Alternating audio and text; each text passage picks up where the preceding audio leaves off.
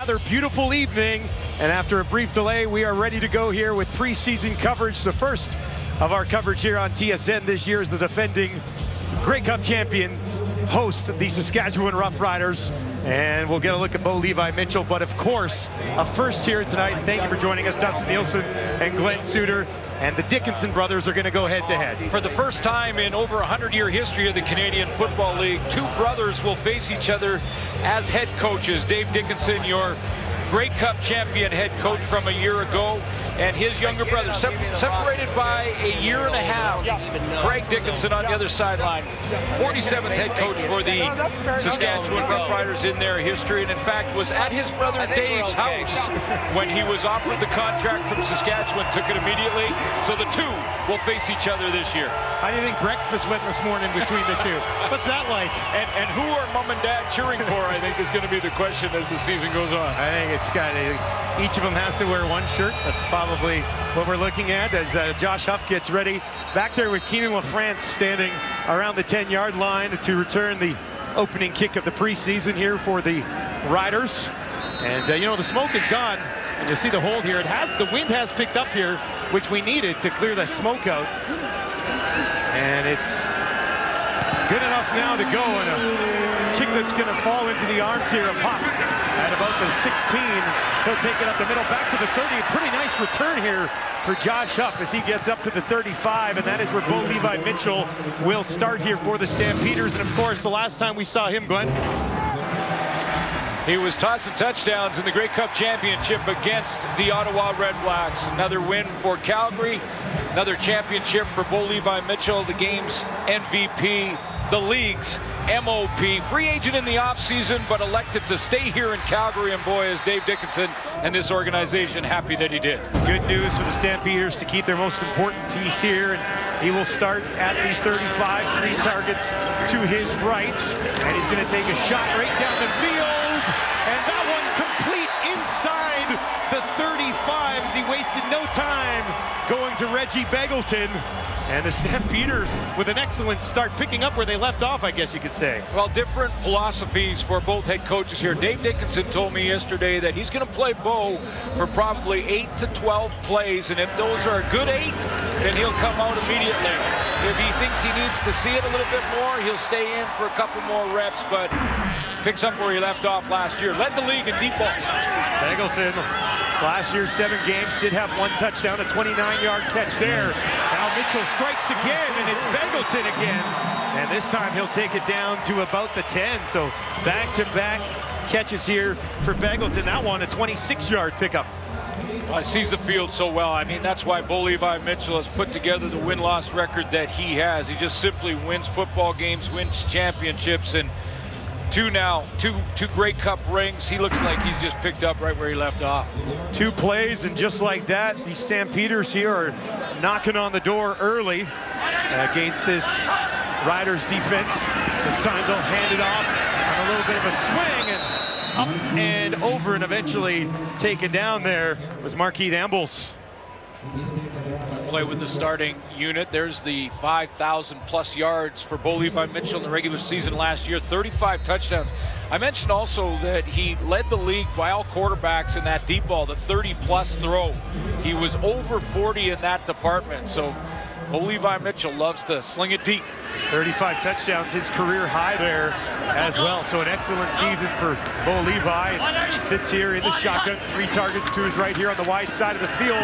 He's going to look that way to the end zone, and that one is up and over the outstretched arms of Richard Sindani. It looked like the receiver just bent in a little bit there, and Mitchell wanted him to stay straight down the seam. See, they're in the bunch formation here. It's going to be the deep route. I'm not sure if it was Breskison or, yeah, I think it was Breskison at the back of the end zone. Just bent in a little bit at the end, at the top of that route, and Mitchell missed him. But maybe one more series for Bo.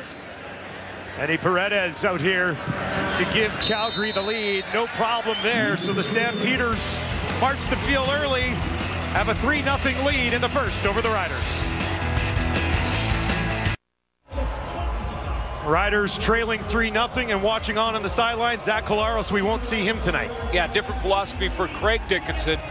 Dave Dickinson said he wanted to play Bo at least a series, maybe two, but for Craig Dickinson, it's Zach Collaros, and he's going to not dress for this one. We'll get his reps in the next game. Undisputed starter for the Saskatchewan Roughriders. I know a lot of their fan base would like to have seen more offense from the Riders last year, who, remember, won 12 games.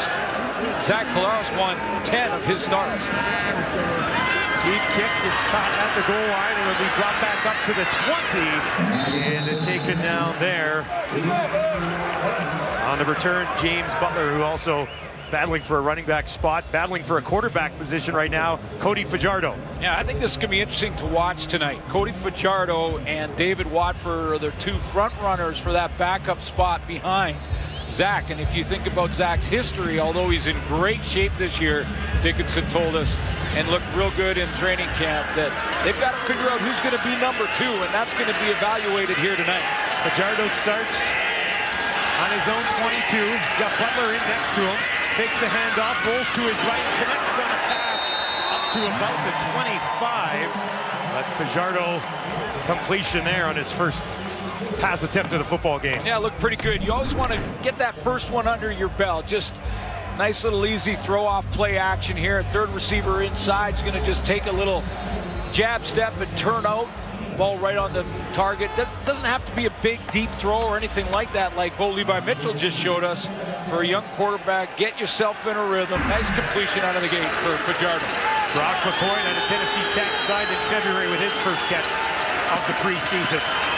Another completion, this one up to about the 32, wrapped up there quickly as Corey Watson with his first catch as a Rider. So we should see a good full quarter of Cody Fajardo. And Craig Dickinson telling us that next up will be David Watford. There he is, number 6, standing beside Zach Collaros. And Watford, of course, played last year. Got a chance to get some reps in live game action. Showed that he's a tremendous athlete. Can he run the passing game and execute it properly? I think is the big question for number 6 for the Riders. But Fajardo with a couple of completions out of the gate here. Look at Watford there as there's a Calgary Stampeder down on the field getting looked at right now. We'll try to get an update when we come back as the Riders trail the Stamps 3-0. Well, earlier in the day, you could barely see the field from the broadcast booth, but things have cleared up nicely, and with maybe his first smoke update ever, let's send it down to Jermaine Franklin.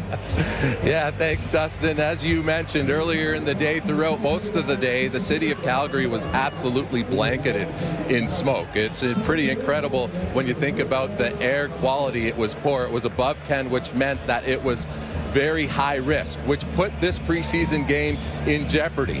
Now, knowing how quickly the weather can change here in the prairies, the Stamps, along with the league, stayed in close contact with Environment Canada, and sure enough, the wind picked up, took most of the smoke with it, and if you see a picture now, just a couple hours before game time, it completely cleared up, and of course, it made it safe enough for these guys to play the game. Now, it should be mentioned that the decision wasn't made by the league alone. The CFLPA was involved. Rob Maber is a player up with the Stampeders. He was in contact with not only the Stamps, but the league, as well as Environment Canada, and that's why we have a ball game tonight. Thank you very much. It was nice how everybody came together quickly. We were listening to one of the conference calls. They had to all come together and agree on something very quickly, but we've got a game on our hands here and a big opportunity for a lot of guys like Fajardo who need to prove something in this game plan. Yeah, all about evaluation. And yeah, that, you know, the smoke alert and the quality of the air important for the safety of the players. That's why the Players Association got involved, but also the safety of the fans in the stands. So it's all clear and we're good to go. They were tailgating 2 hours before the game, so they're good to go. Fajardo with a completion on the far side of the field. And that one's going to be close to a first down. And a catch. Looked like he got it into the hands of Brock McCoy. And you may have noticed in that last shot, 2 female officials, one over on the sideline there. That ball popped out, but did he have possession long enough? The ruling on the field is a catch, fumble out of bounds, first down. Brandon Smith in coverage. Made the play defensively, but they're going to rule it a catch, and it is enough for the first down. More on our female officials here tonight as the show goes on, but making a little history. And these guys trying to make history for themselves because they've got to try and make a football team in the next 2 games. See the challenge flag thrown here. We got one good look at it. You like this challenge? Well, new rule. Calgary's challenging the ruling on the play. The play will be reviewed. New rule this year, or an adjustment to the old rule when it comes to coaches' challenges, is they get a second one now. You remember last year, just one challenge, and whether they won or lost, that was it for coaches. This year, they get a second challenge. If they win the first, they'll get the second. So Dave Dickinson wants another look at that out route and whether or not possession was gained before the ball came out of there. That's the 12-year veteran Brandon Smith punching it free. Boy, Dave Dickinson has a lot of work to do to rebuild this Calgary defense. They were hit hard this offseason and basically gutted. Major all-stars leaving to the NFL or in free agency. Considering the dominance that we've seen from the Stampeders here for, let's just say, the last 5 years, going to 4 Grey Cups and winning 2 of them, it's not very often you see a league champion have to change so much on the defensive side of the ball, is it? No, it isn't. You see it more with a real poor team that has got to make changes, drastic changes, not necessarily a championship team, although you do get cherry-picked. When you have all-stars and you have guys that make plays like their Calgary defenders, Alex Singleton, Jagarrett Davis, Jameer Thurman, all gone. Micah Johnson now a Saskatchewan Roughrider.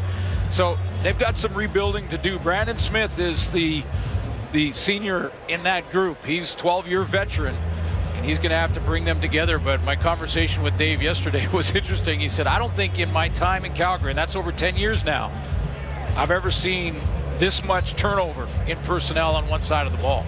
Considering the success that they have had, I think you'd have to have a lot of faith in the organization to find some replacements as we have a ruling here on the field.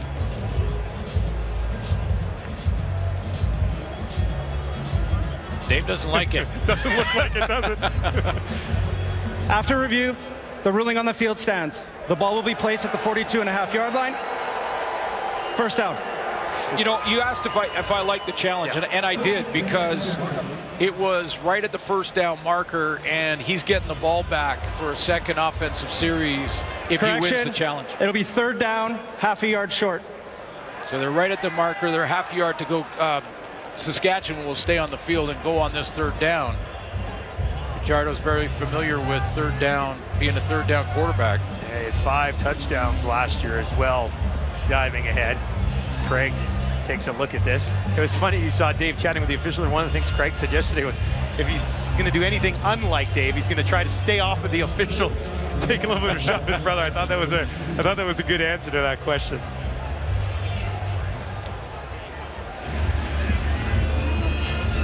All right, so Fajardo will come off the field here, and we will get a kick on 3rd and 1. And John Ryan will come out to kick this ball away for the first time as a Rider. Now I don't like the challenge by Dave Dickinson. That changed it. Ryan stands just inside his 30. The fly hangs up there and will come down at the 22.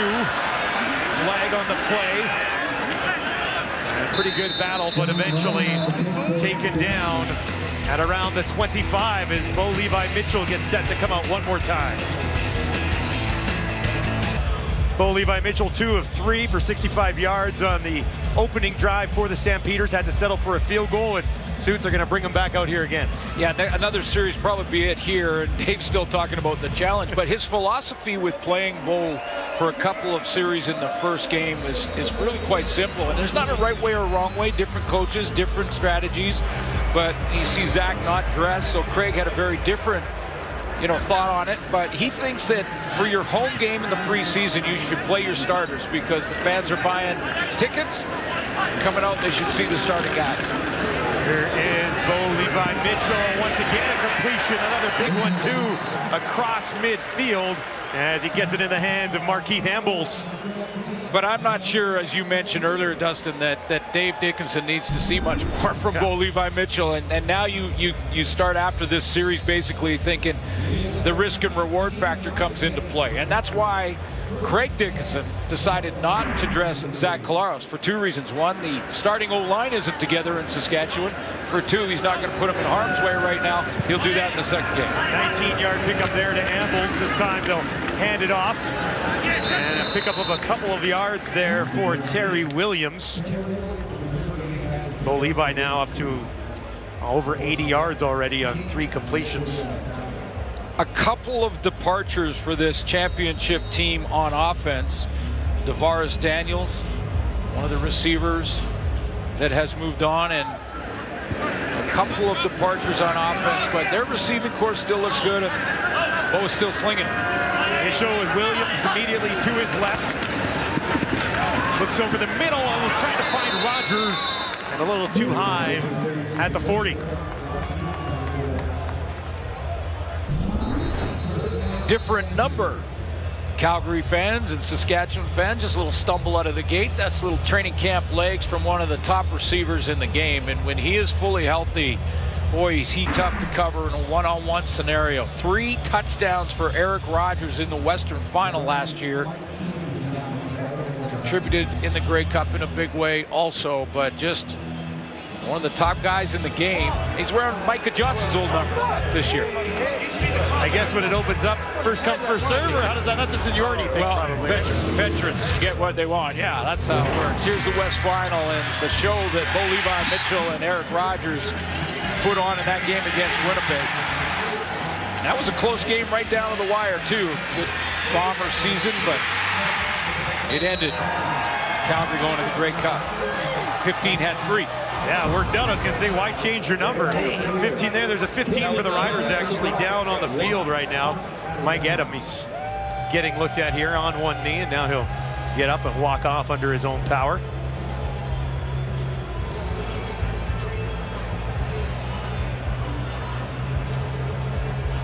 Preseason for both coaching staffs, evaluation, #1 priority. Way down the list is the final score in the priority department, but #2 on the list is don't lose anybody, especially your veteran starters. Like Mike Edam will be okay. He's one of the few that the Riders brought with them as well.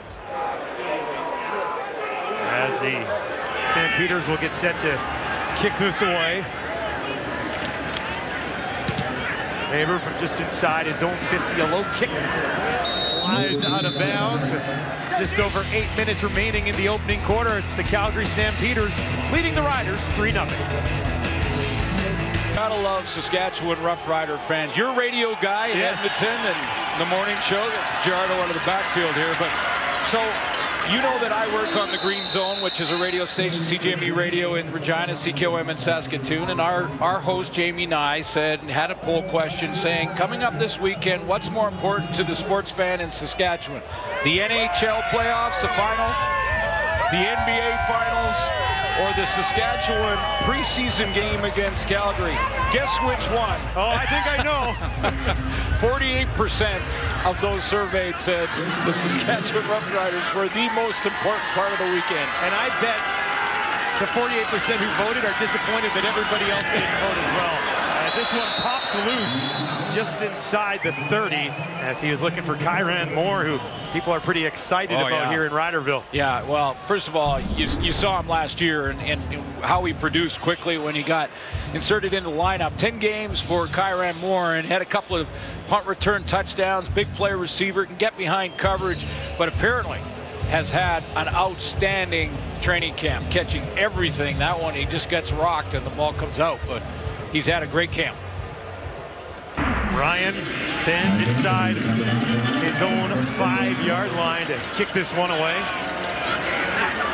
Josh Huff waits for it inside his 45. Ryan's kick's going to come down around midfield. Bounces at the 47 and rolls out of bounds. So excellent field position here for the Calgary Stampeders, who will be led this time by Nick Arbuckle.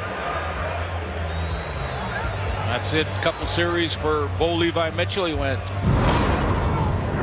Looks sharp in his 2 series. Out of the gate with a deep ball. Ended up 3 of 5 for 84 yards. 65-yard throw to Bagleton in the first drive. And that's all Dave Dickinson needed to see from his undisputed starter at quarterback. So we'll see Nick Arbuckle from there. Montel Kozar. Arbuckle with 4 targets to the wide side of the field. Looks down the middle of the field, and that one will be complete inside the 10. And stumbling ahead, Brescison puts him in mighty fine position right here. And a nice throw from Arbuckle. He's got the edge at that number 2 spot, the quarterback rotation for Calgary, and that's from play last year. And Dave Dickinson told me in a phone call this morning that he's liked his training camp. Lifts the ball nicely to Juwan Brescison over coverage.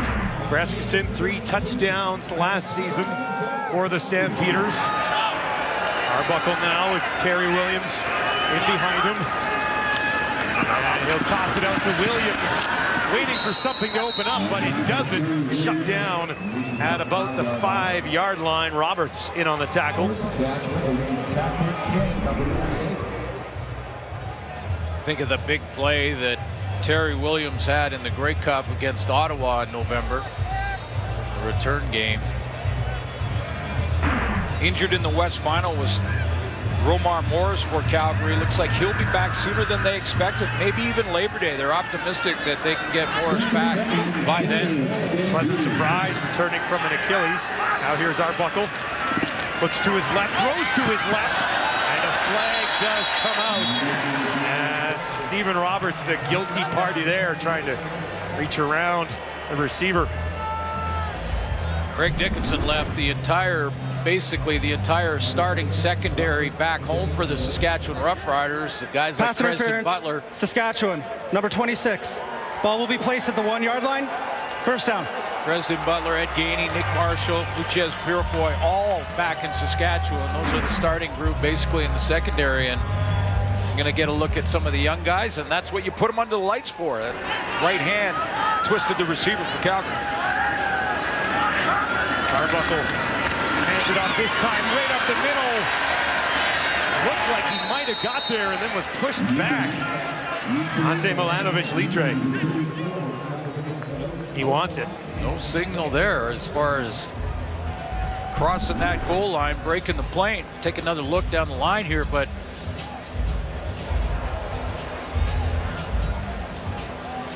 yeah, ball was kind of just back in his torso there, wasn't it?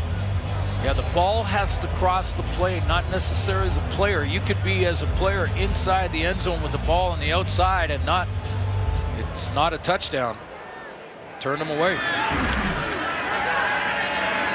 Arbuckle, will he keep it this time? No, back to return again. A couple of flags at the time of the snap. Good job here by the Riders defense. Really was. Mac Henry in the middle of that defense, guy returning to the defensive line. Is Gerald Rivers involved there? Was that? Looks like there are 2 or 3 Saskatchewan Roughrider feet over that into that neutral offside zone. Saskatchewan, number 26. First down. That was Roberts again who took the penalty earlier here on this possession. So Calgary will get a fresh set of downs and try to punch this thing in. They lead 3-0. Arbuckle this time on the quarterback keeper, and he's in. Touchdown Stampeders. And a nice drive here for Nick Arbuckle. Now what's happening? Flag comes flying out of a pile. Looks like things got nasty there for a second. Yeah, that can happen. Preseason, right? That can happen down there in the trenches. And Arbuckle had 5 touchdowns last year for the Stampeders. Familiar with that spot.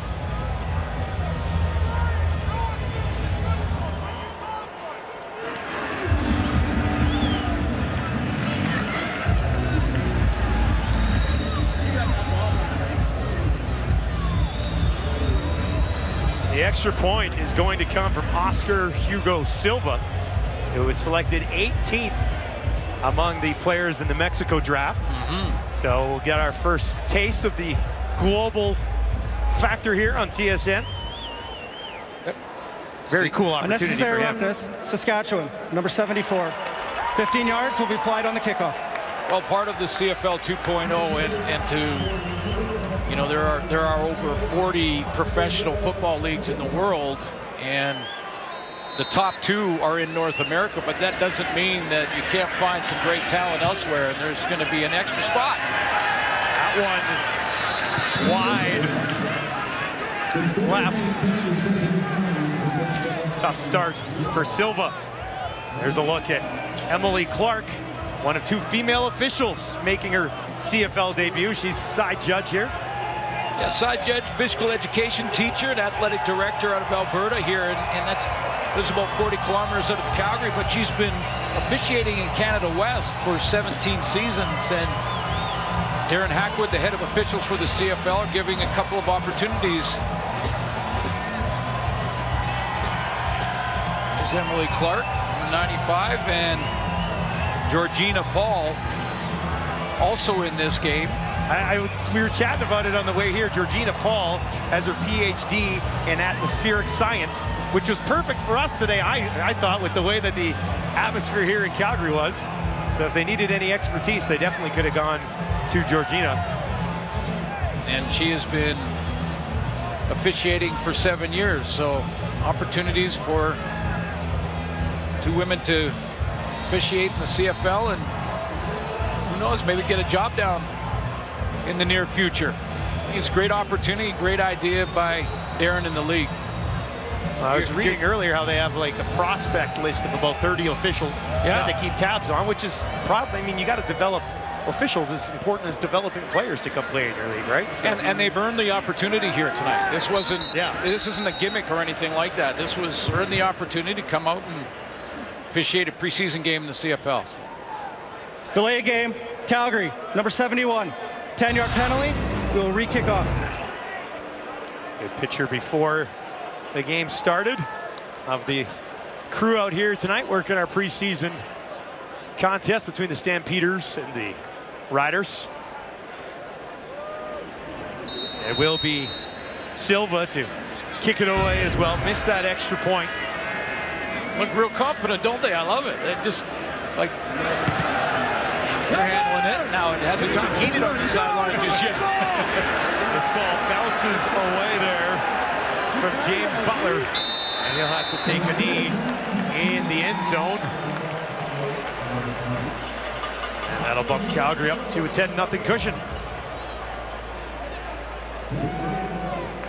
You know, in a lot of sports today, whether it's football or anything else, I mean, I keep hearing things about how difficult it is to find officials, and you know, if we get a lot of women involved as well, I mean, yeah, if you're a young woman athlete right now and you're thinking about a career, I mean, why not you? Exactly. There's no reason. Yeah, continue to work hard at it, learn your craft, get some experience in the amateur levels, all the way up from minor football all the way through college football, and let's maybe get a chance at the pro level, make some money at it doing it as well.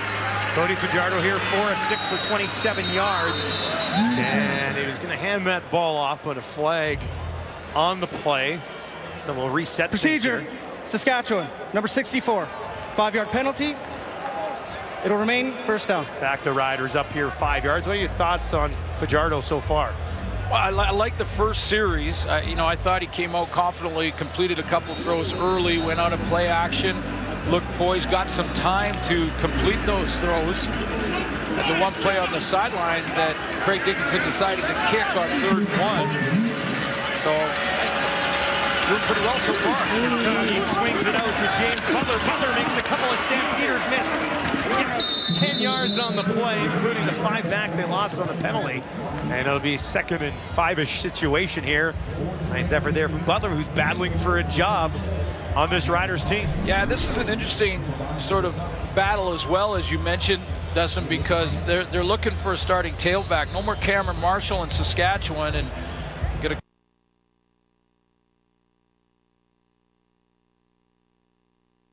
preseason next week. A little bit of different styles from the back, similar size guys. Down, group ready. Keenan LaFrance will be in that conversation as well, but as far as impact from the import position at running back, they're going to look at both of them tonight, Butler and Morrow. Butler school in Iowa, was with the Raiders in 2018, had an opportunity there, but you're right, he's 5'9", 210, and Jamal Morrow, who we'll see later, 5'8", 205. And then you mentioned Keenan LaFrance, who will be in the mix as well. And he had a couple touchdowns for the Riders a few years ago, a couple touchdowns for Winnipeg as well here over the last couple of years. So good competition for sure. Yeah, Morrow played at Washington State, so he played in the passing game, good out of the backfield, real good hands in the passing game. I asked Craig Dickinson about their blocking abilities, and he said they both like it. They both can protect the quarterback, so it'll be a fun competition to watch in the 2 preseason games between Morrow and Butler. And Keenan LaFrance, of course, is a veteran, so he will contribute from that position. Dakota Shepley was the injured Rider who just walked off, and I know people will be pretty excited about Dakota Shepley, who went to school at UBC and an opportunity with the Jets. Highly touted player coming out of university here in Canada. Fajardo looks to his left, flings one in there, and that'll be complete. It'll be close to a first down as he finds KD Cannon, who we've heard really good things about so far. Yeah, Craig Dickinson really likes KD Cannon's athleticism. He said he can climb the ladder and go get a ball that's thrown up and high. It's a confidence throw. That's Trey Roberson over there on the short side corner. That's a veteran corner starting defense for Calgary, one of the few starters back, and they threw right at the teeth of it. And on that previous play, Butler had actually broke a tackle with Roberson as well. Now Fajardo on the run, and he completes a pass on the far side as he goes back to McCoy, who got 3 catches now here in the first quarter. So a nice start here for Brock McCoy out of Tennessee Tech. I have been, impressed with Cody Fajardo in this game so far. I mean, again, he hasn't really pushed the ball deep. He's not trying to get big chunks, but this is the Rider offense. It's an offense that the same coordinator coming back from last year, and this is an offense that goes sideline to sideline quite often. This time they'll hand it off, and trying to jump ahead there was James Butler. He's going to be mighty close to the first down, maybe a yard short. Got enough. It'll be a first down here for the Riders. Stephen McAdoo is that coordinator I mentioned, and he is back with the team. So while they'll always make adjustments and the offense and defenses will evolve from year to year, it's similar philosophy. Now remember, this was a Rider offense that was second in the league in rushing behind Winnipeg. Fajardo makes the handoff. He'll keep it on the read. He's going to push ahead. Excellent effort there from Cody Fajardo. As he didn't have a ton of room there, but managed to make some room for himself. Pick up a 5.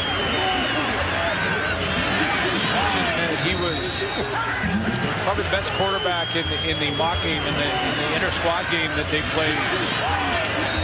And I went back and looked at University of Nevada. He threw for over 13,000 yards. I mean, he put the ball up at college.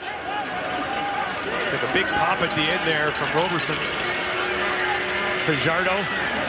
Time rolling down here in the corner. Going to keep it right up the middle. He's got the first down and some more for Fajardo as he'll step out of bounds at the 37.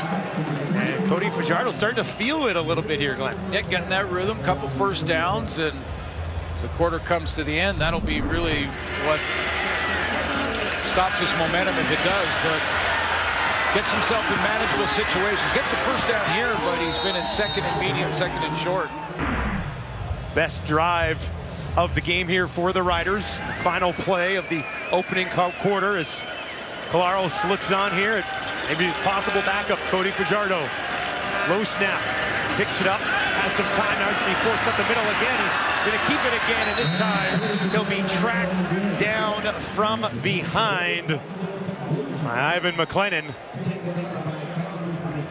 Riders offense moving the ball for the first time today, and they need to on a beautiful night in Calgary. They trail the defending Grey Cup champ Stampeders 10-0.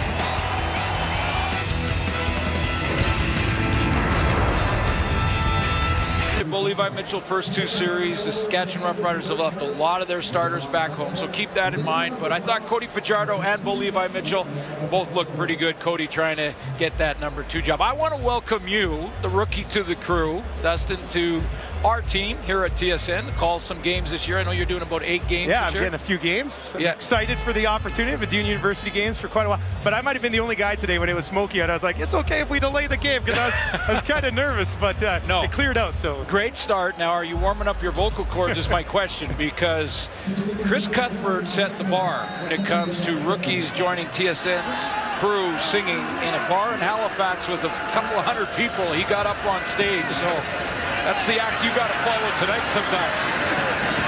Are we talking karaoke bar or just a regular bar? No, he got up and sang his fight song. So right, what do you got for us? Whatever Chris Cuthbert does. I went to Lethbridge College, and I don't think we had a fight song, so I'll just make something up. How's that sound? Well, I can help you with Friends in Low Places. Hey, that's not a bad idea. That's what I was leaning towards.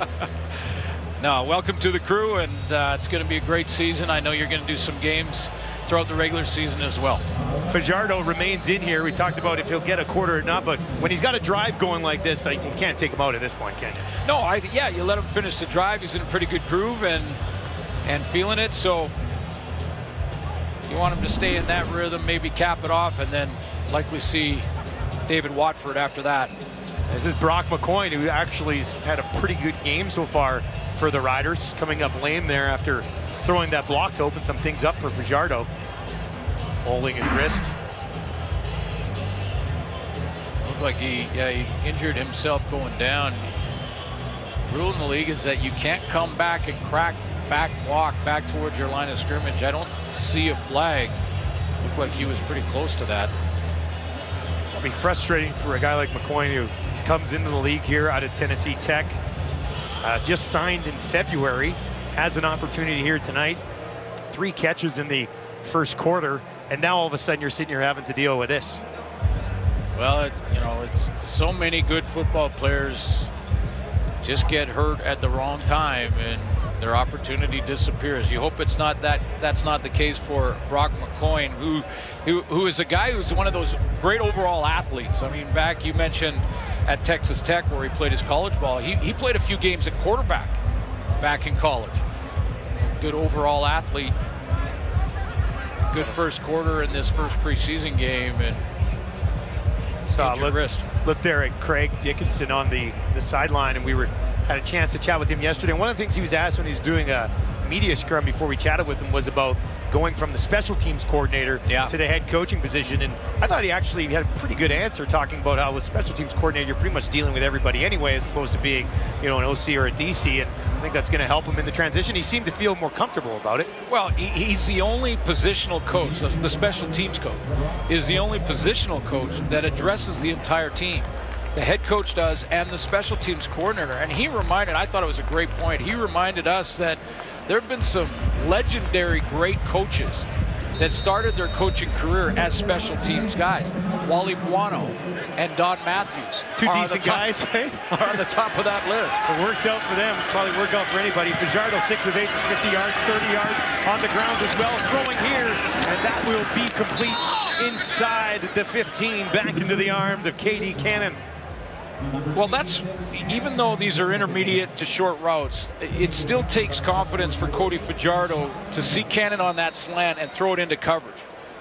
Fajardo will keep it here as they move quickly to pick up the short yardage first down, but there is a flag back in the end zone. We said he has some experience now, so it's not like he's a raw rookie, but even when you're throwing that inside cut, that inside slant route to K.D. Cannon in this case, play action, eyes up, he's got to deliver it. If that ball is off a little bit inside or a little bit behind Cannon, it's Face going mask, the other way. Calgary, number 49. Half the distance to the goal, first down. And Cody Fajardo has made 3 or 4 throws like that in this game already. Going to have an opportunity here as this ball on the face mask against the Stampeders will be moved down to the 6-yard line. So first and goal from the 6 for Fajardo, trying to lead a touchdown scoring drive. And he's got James Butler in behind him. He'll give it to Butler. Butler, couple of cuts, gets down inside the 3. Nowhere else to go. Craig Dickinson saying Butler is one of those workhorse type of backs, one of the guys you can hand the ball to a ton and he'll just get better as the game goes on. Most good running backs are like that. And then he said Jamal Morrow more of a a scat back, a versatile back who can catch it out of the backfield well. Fajardo here from the 2, throwing this time. Has a man that's caught just short of the end zone as Kyron Moore gets held up just outside the goal line. Again, a throw that has to be dead on accurate. You can see from Fajardo's point of view, he's got a little window to get it out there. And Moore's knee touches before the ball crosses. Does he even maintain possession, or did that ball bounce? A little bit of movement there. 3rd and goal from the 1 for the Riders. Fajardo, will he keep it? Yes, he will. Will he get there? Does not look like it. Stampeders defense standing him up at the line.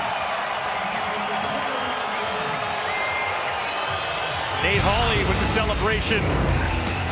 Fajardo comes up short after an excellent drive for the Riders.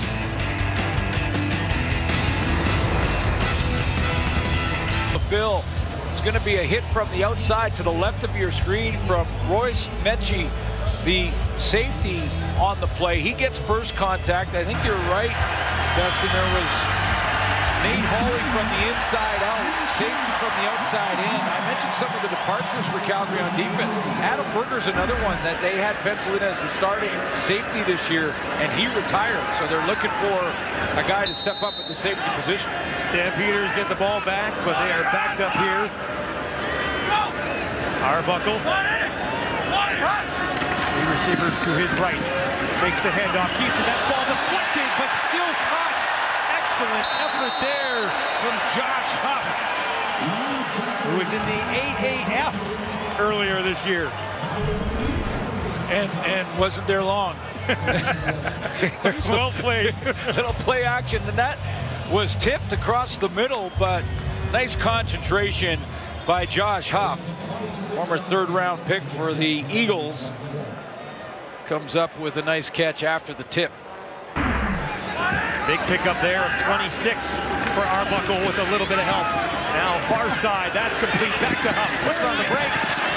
And the Riders close on him quickly. And he'll be about 3 or 4 yards short here of a first down. Josh Huff played at Oregon. It's college ball, so again, a team that likes to throw the football, had over 2,000 yards in his college career before being drafted in the NFL, and now has a chance to maybe fill a hole left by Chris Matthews in the starting lineup for Calgary. Was around the NFL from 2014 to 2018 and signed with Calgary earlier this month. Good first impression here. Arbuckle, empty backfield. That pass a little high, but it's hauled in. Nice job there getting his hands on that one for Ladarius Galloway.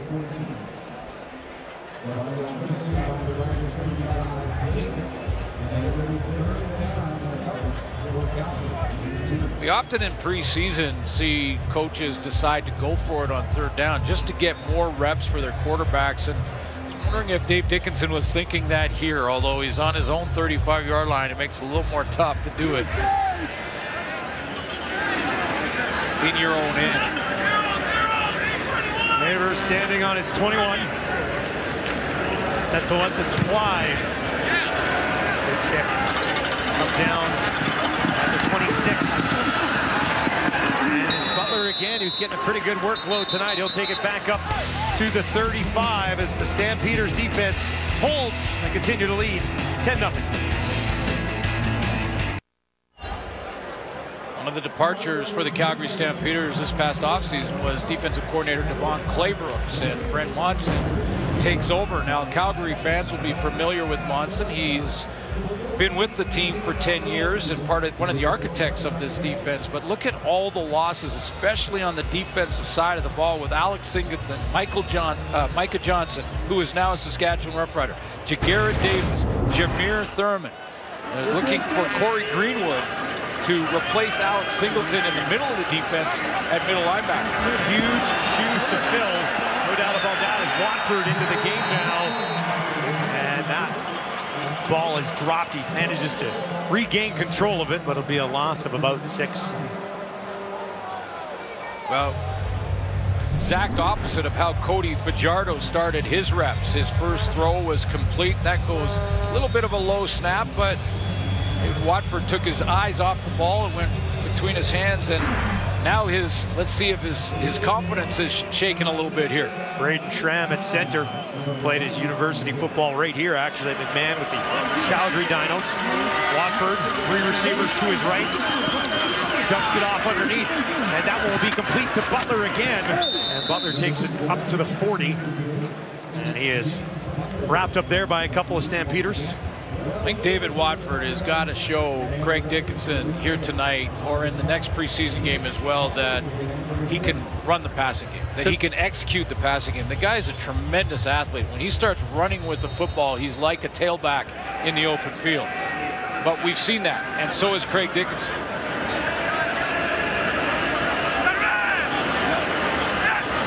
Ryan set to kick this away. His own 30 when he lets it fly. That'll be taken at the 22. A little bit of room to run. He brought all the way back up outside the 40. As Griff Whalen on the return there for the Stampeders. Calgary with Arbuckle back out here again, looking to add to what's already a 10-0 lead.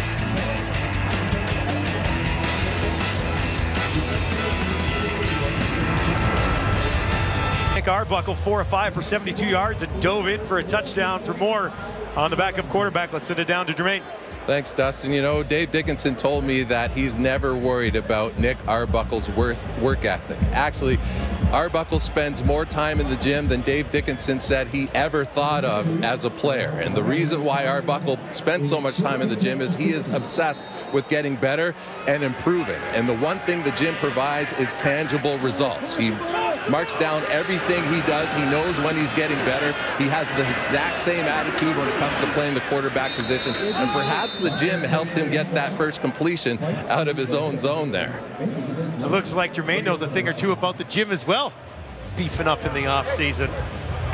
Excellent cut there and a nice little spin there from James Butler, who's been pretty impressive here so far for the Riders.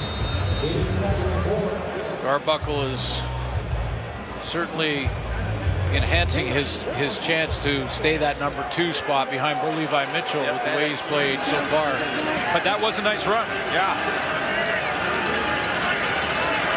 Penalty against the Stampeders, kept possession here for Watford, and the Riders. He goes once again back to James Butler. And Butler this time ran out of room there as he sprung out of the backfield. Hawley closed in on him.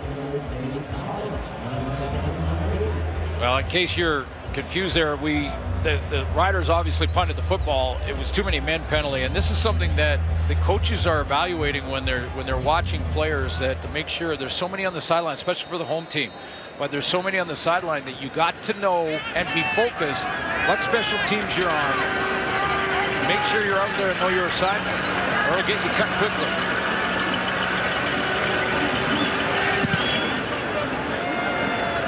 Kicks this away. This will come down at the 5 to Galloway. Escapes a couple of tackles, but good downfield coverage from the Riders. Eventually wraps him up, and there's a man living a dream in John Ryan. Absolutely, and you know, former Seattle Seahawk, over 10 years in the National Football League, Green Bay as well. Take a look at his bio. Started at the University of Regina Rams, was drafted by the Winnipeg Blue Bombers back in '04. Had a tremendous NFL career, outstanding athlete, but a Saskatchewan kid, and what a great signing by Jeremy O'Day, because first of all, he could still play. I mean, John Ryan's 37, but he could still play and he can hit that football. And to have a local kid with a Super Bowl ring back on the team, you know what he said in the press conference? After over 10 years in the National Football League, John Ryan in the press conference where he signed as a Saskatchewan Roughrider said, "This is my dream come true." Started as a Regina Ram back in 2000, 2003. How about that? Not bad. Not bad. But an outstanding signing for so many reasons, starting with what he does on the field. But beyond that, he'll be a great ambassador for the team and the community. Because he's one of theirs. Jersey sales be through the roof.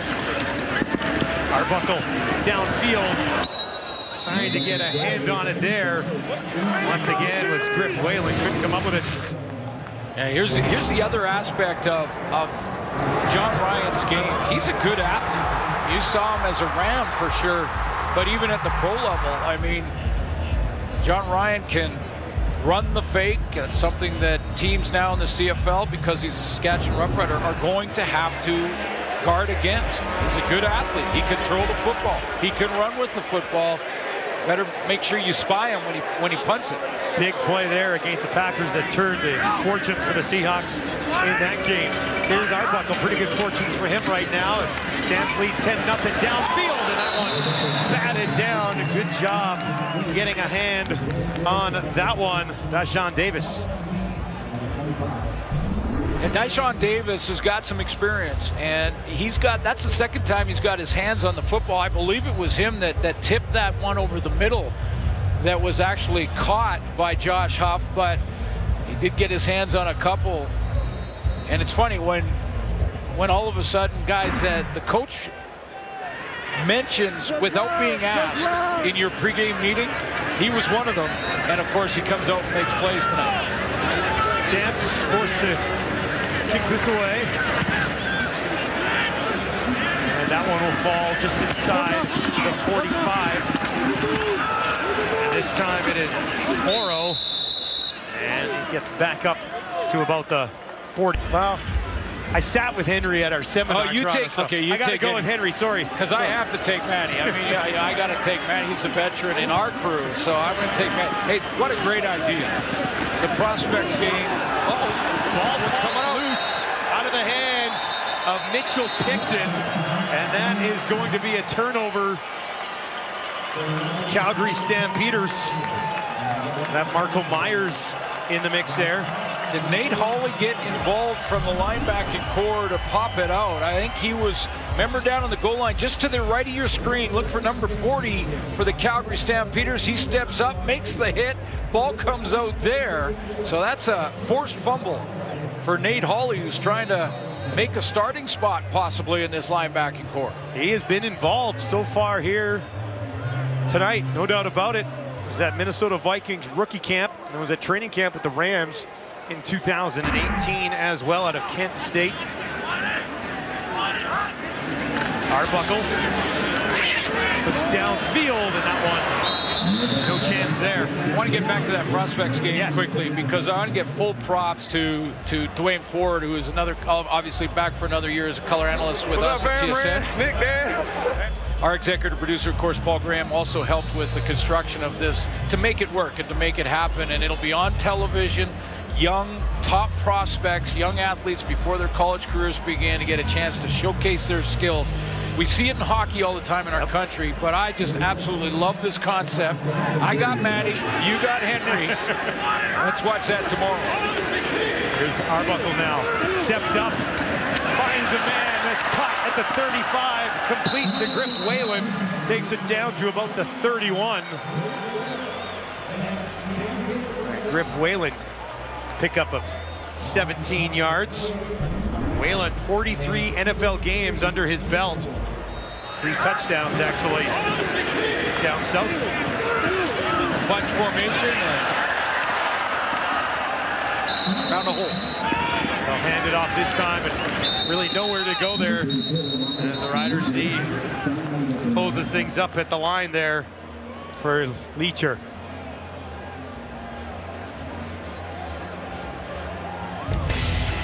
Calgary Stampeders looking to add to their 10-0 lead here in the second quarter. Thank you very much. 10-0 Stampeders lead. Arbuckle trying to lead them on another scoring drive. He's 6 of 10 for exactly 100 yards. Whalen will kind of roll back into his left here. Now Arbuckle thought about going down the middle of the field. Good decision as he finds Leacher on the far side. Nice decision making. We were talking about it when we were off air there. You like some of the decisions the young guy's making. Yeah, Nick Arbuckle, when he breaks contain or breaks the pocket, is doing it with his eyes up. And often young quarterbacks in preseason games will try and take off and run, and as soon as they see a seam, they get their head down and they're just looking for as many yards as they can get running the football. But Arbuckle on those back-to-back plays scrambled a little bit, adjust his throwing lane, and found receivers downfield. Bo Levi watching on as Arbuckle steps in here, 1st and 10 from the 18. Rolls to his right again, and threw that one out of harm's way as it didn't look like he saw anything that he liked, with a little bit of pressure coming his way. Absolutely, and that goes as a plus in the evaluation process. That's a check mark. That's a check mark and a plus for you. Basically, the player on every play, and every player will be evaluated after every single play by the coaching staff. So the quarterback will get a plus, a minus, or an even, and that would be a plus. Even though it was an incomplete throw, it was the right decision based on the coverage and what they saw downfield. Calgary 4 of 8 here on 2nd down conversions. Arbuckle trying to pick up a 1st down here. A little bit of time this time. Looks to the end zone, has a man, touchdown! Griff Whalen, and the Stampeders extend their lead as Arbuckle finds his man in the end zone.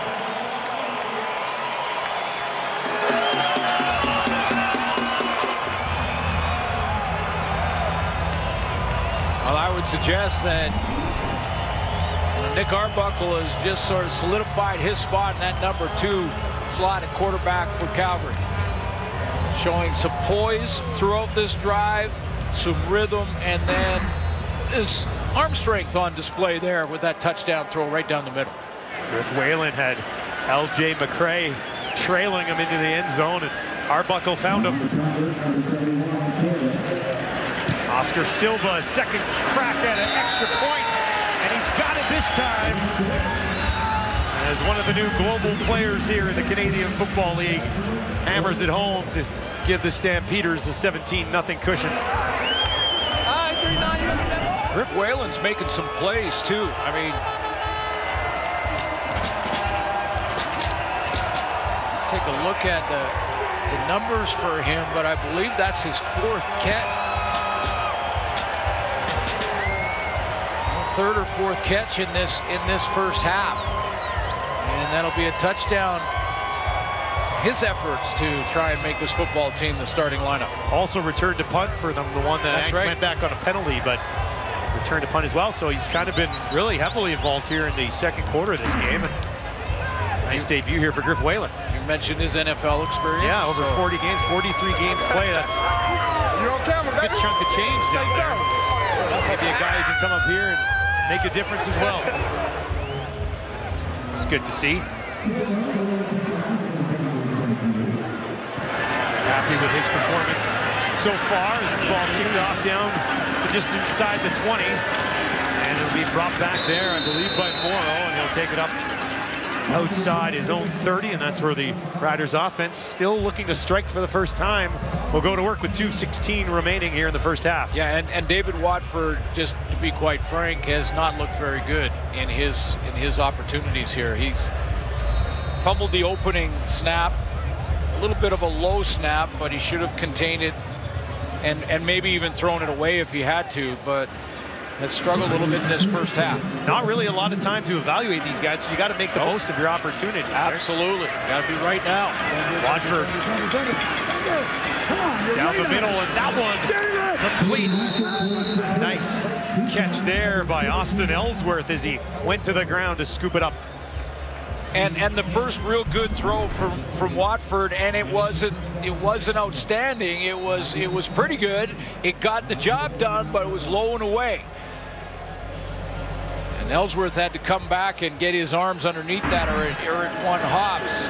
Watford's got to tune in that accuracy a little bit more.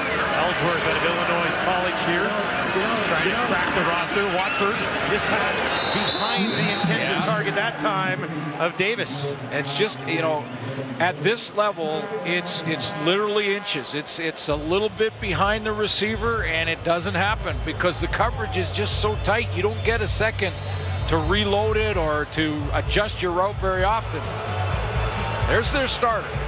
That's going to happen in Zach Collaros, and I think Cody Fajardo did a lot in that first quarter to earn that second spot. Lots of time to go yet.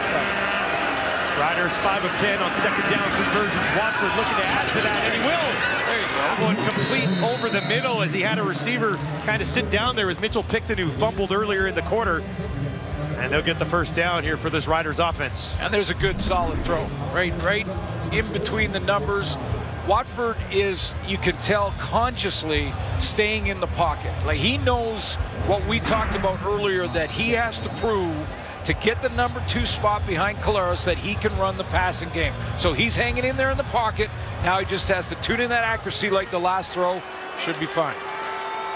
Minute and a half remaining here in the second quarter. Watford and the Riders offense on the 47 of the Stamp. Some pressure coming this time. Watford saw it, got rid of that ball, and a completion to Kyle Davis. Amazing, isn't it? This confidence. It's the same in every sport. You know, you make a couple of good shots off the tee box, and all of a sudden your short game. I don't make good shots off the tee box, but thanks for rubbing it in, Glenn. It can go the other way too. You know, you get a couple into the woods, and all of a sudden your confidence is shot and you can't play. And Watford's getting that confidence back. A little bit of a rhythm here. Craig Dickinson had told us in the practice game that they had, he liked the rhythm and control that both of the quarterbacks, Fajardo and Watford, had. And Watford getting some help here as they handed that ball off to Jamal Morrow in the game here. And they pick up the first down. When you talk about his athleticism, I mean, there's a guy who was with the Eagles as a receiver back in 16, quarterback in college. Watford looking this time to the end zone, up for grabs. Almost managed to get his hands on that. An excellent effort there from Paul McRoberts, who we were told to watch for in that stretching of the field, and that's what he did right there. Yeah, Craig Dickinson mentioned to us, take a look at number 88. He's got pretty good size, 6'3", 195 pounds, good strider. And I said, is he a route runner or is he a burner or both, or what's his skill set? He said he's a stretch guy. He's a guy that can hit that seam and go get the football, and every offense needs a stretch guy. Amari Gilbert in coverage on that play, one-on-one there against McRoberts. 2nd and 10, Watford steps back, finds a man, Picton, and Picton will be wrapped up there by Amari Gilbert, and that will bring up 3rd down for the Riders. Another U of R product. He was an absolute stud too. Very difficult to cover, Canada West. I know football fans will know that you've called a lot of Canada West games. Mitchell Picton, Noah Picton, yeah. Quarterback, excellent as well. And that's why I like the high school game so much. As a guy who's done university games for 10 years, there's a lot of good players coming out of high school that nobody in the country really knows about. So it's Prospects game tomorrow. Yeah, exactly. Felix Menard-Briere to put the Riders on the board, and he misses it. It'll fly out of the end zone. One of the better drives for the Riders. Comes up with 1 point as they trail 17-1.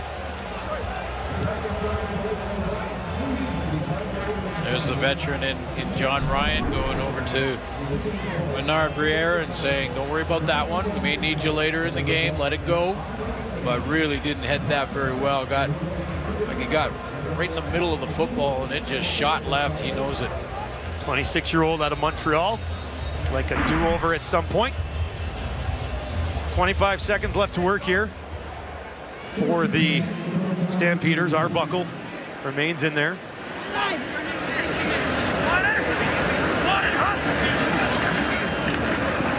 And the ball off. Right up the gut. Dietrich takes it just outside 40. And some fans might say, you know, if you're evaluating quarterbacks, you're evaluating receivers, why are you running the ball in the preseason? But, you know, you also have to evaluate offensive linemen. You have to evaluate your tailbacks and their vision and what they see and how they run the ball in the second effort. It's not a lot of time, right, to evaluate everybody. So many guys dressed. Some jobs open up front, too, on that O-line for Calgary. Arbuckle again. Nature takes it down for the first down. Working his way up towards the 50. Bartlett and McCray in there to wrap him up. Excellent flow to end the half as the Stampeders, defending Grey Cup champions, picking up where they left off. 17-1, the lead over the Riders here as we kick off our coverage on TSN.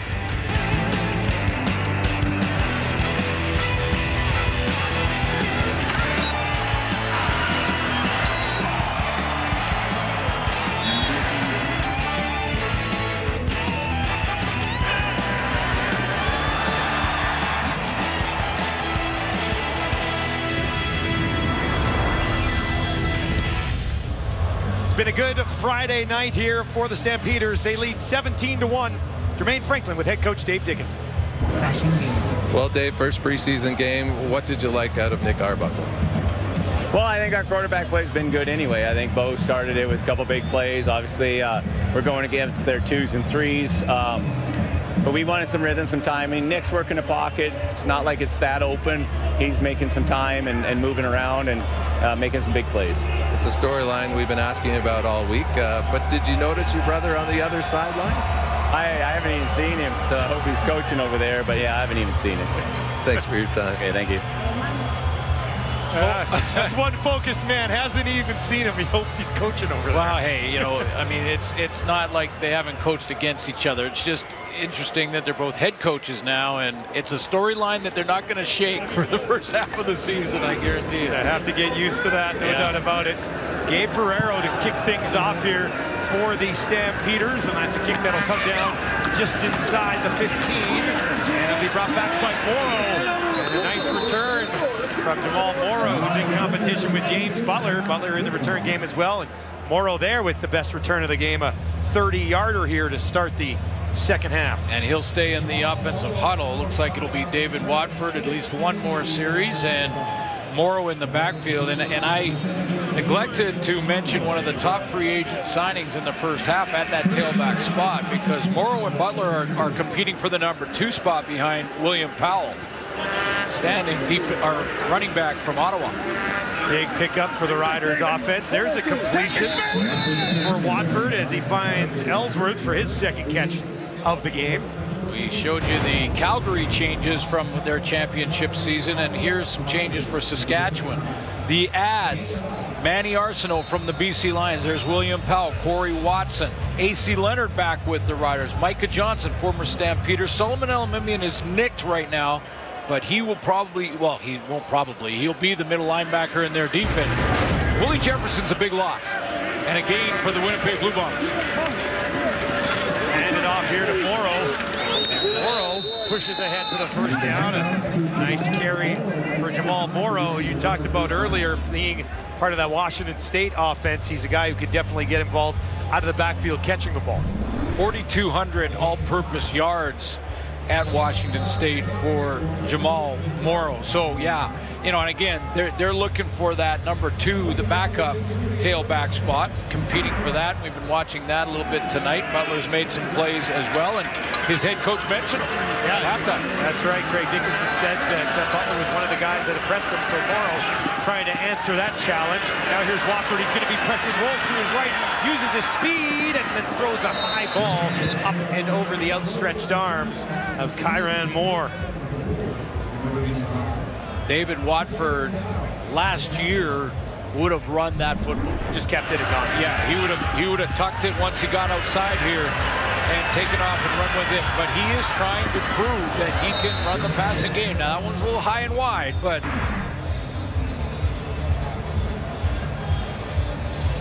and Craig Dickinson, by the way, did say we should see Isaac Parker tonight and Ty Ganji. 2 more guys to get to. Watford getting a little bit of an extra look here to start the third quarter. And he wants a timeout. Didn't like what he saw with 2nd and 10 here on the Calgary 53. Timeout, Saskatchewan. But I'll tell you, that signing of William Powell, and he's back in Saskatchewan watching this one on television, and the combination of a healthy Zach Collaros. Craig Dickinson's looking for the number 2 job. Zach is his starter, and with a solid and consistent running game. Now, they had a good one last year, but a solid and consistent running game, improved O-line play, and you're going to see Zach Collaros, the much better player that he was back in the day. And I know the guys talked about how that was a long, long time ago now, but high expectations for Zach Collaros this year. Better O-line and a good running game. Here's Watford out of the timeout. Finds Ellsworth again. Nice cutback, and he's going to have the first down. So Austin Ellsworth going to work here at Illinois College in his first game with the Riders. Rider fans were a little concerned with Zach's inter-squad game. He was 1 for 10 in the inter-squad game, and you know, if you listen to the Saskatchewan fans, it only takes that for them to be nervous about their starting quarterback.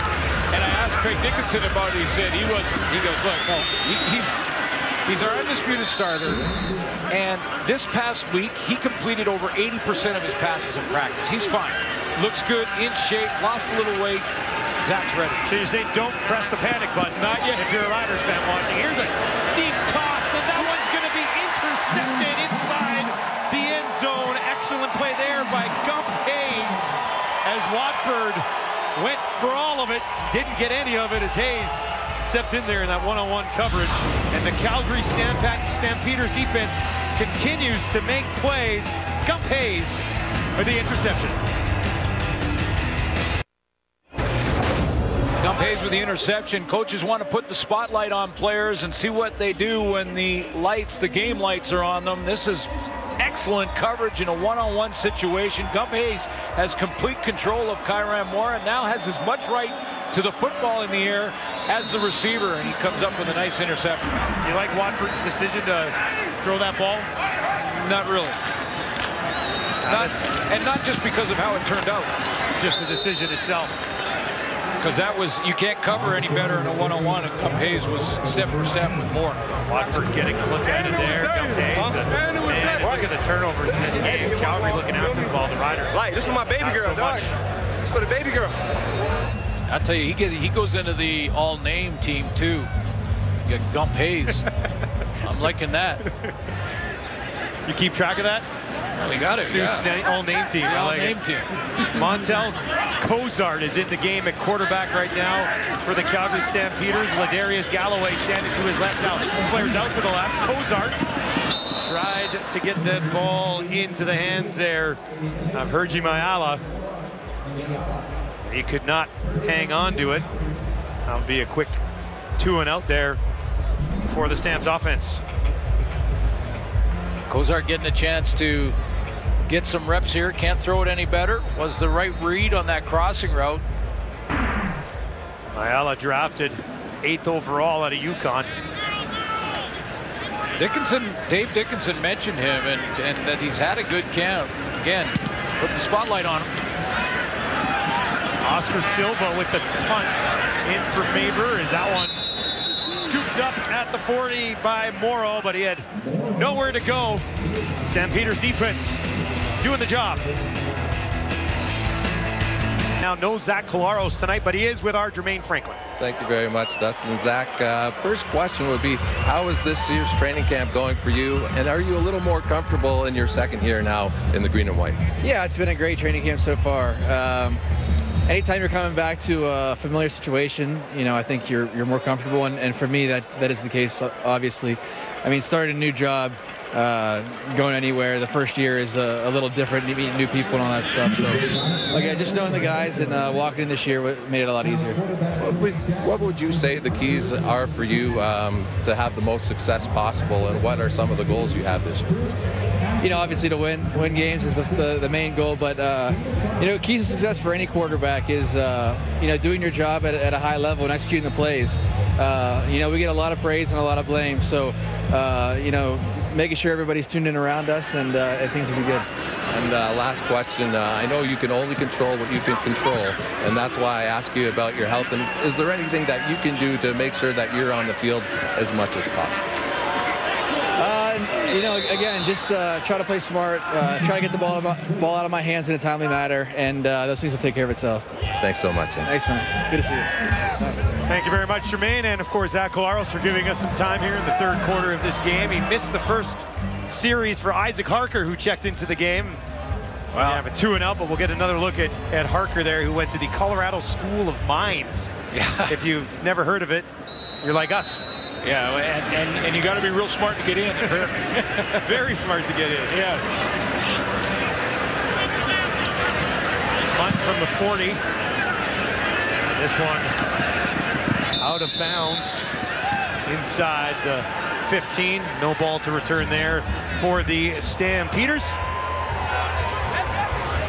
How does MasterChef Canada cut the top 5 down to 3? Well, with back-to-back episodes. MasterChef Canada is Special Time Monday at 8 o'clock, 9 o'clock Mountain only on CTV, and then stream anytime. I hope the PVR is set up for back-to-backs. I'm a horrible chef, so I like watching people do it on TV. I love it. I do the Ramsey dinners all the time. Yeah, I love it. Hey, you know, didn't you think that Zach looks good? I mean, physically he looks good.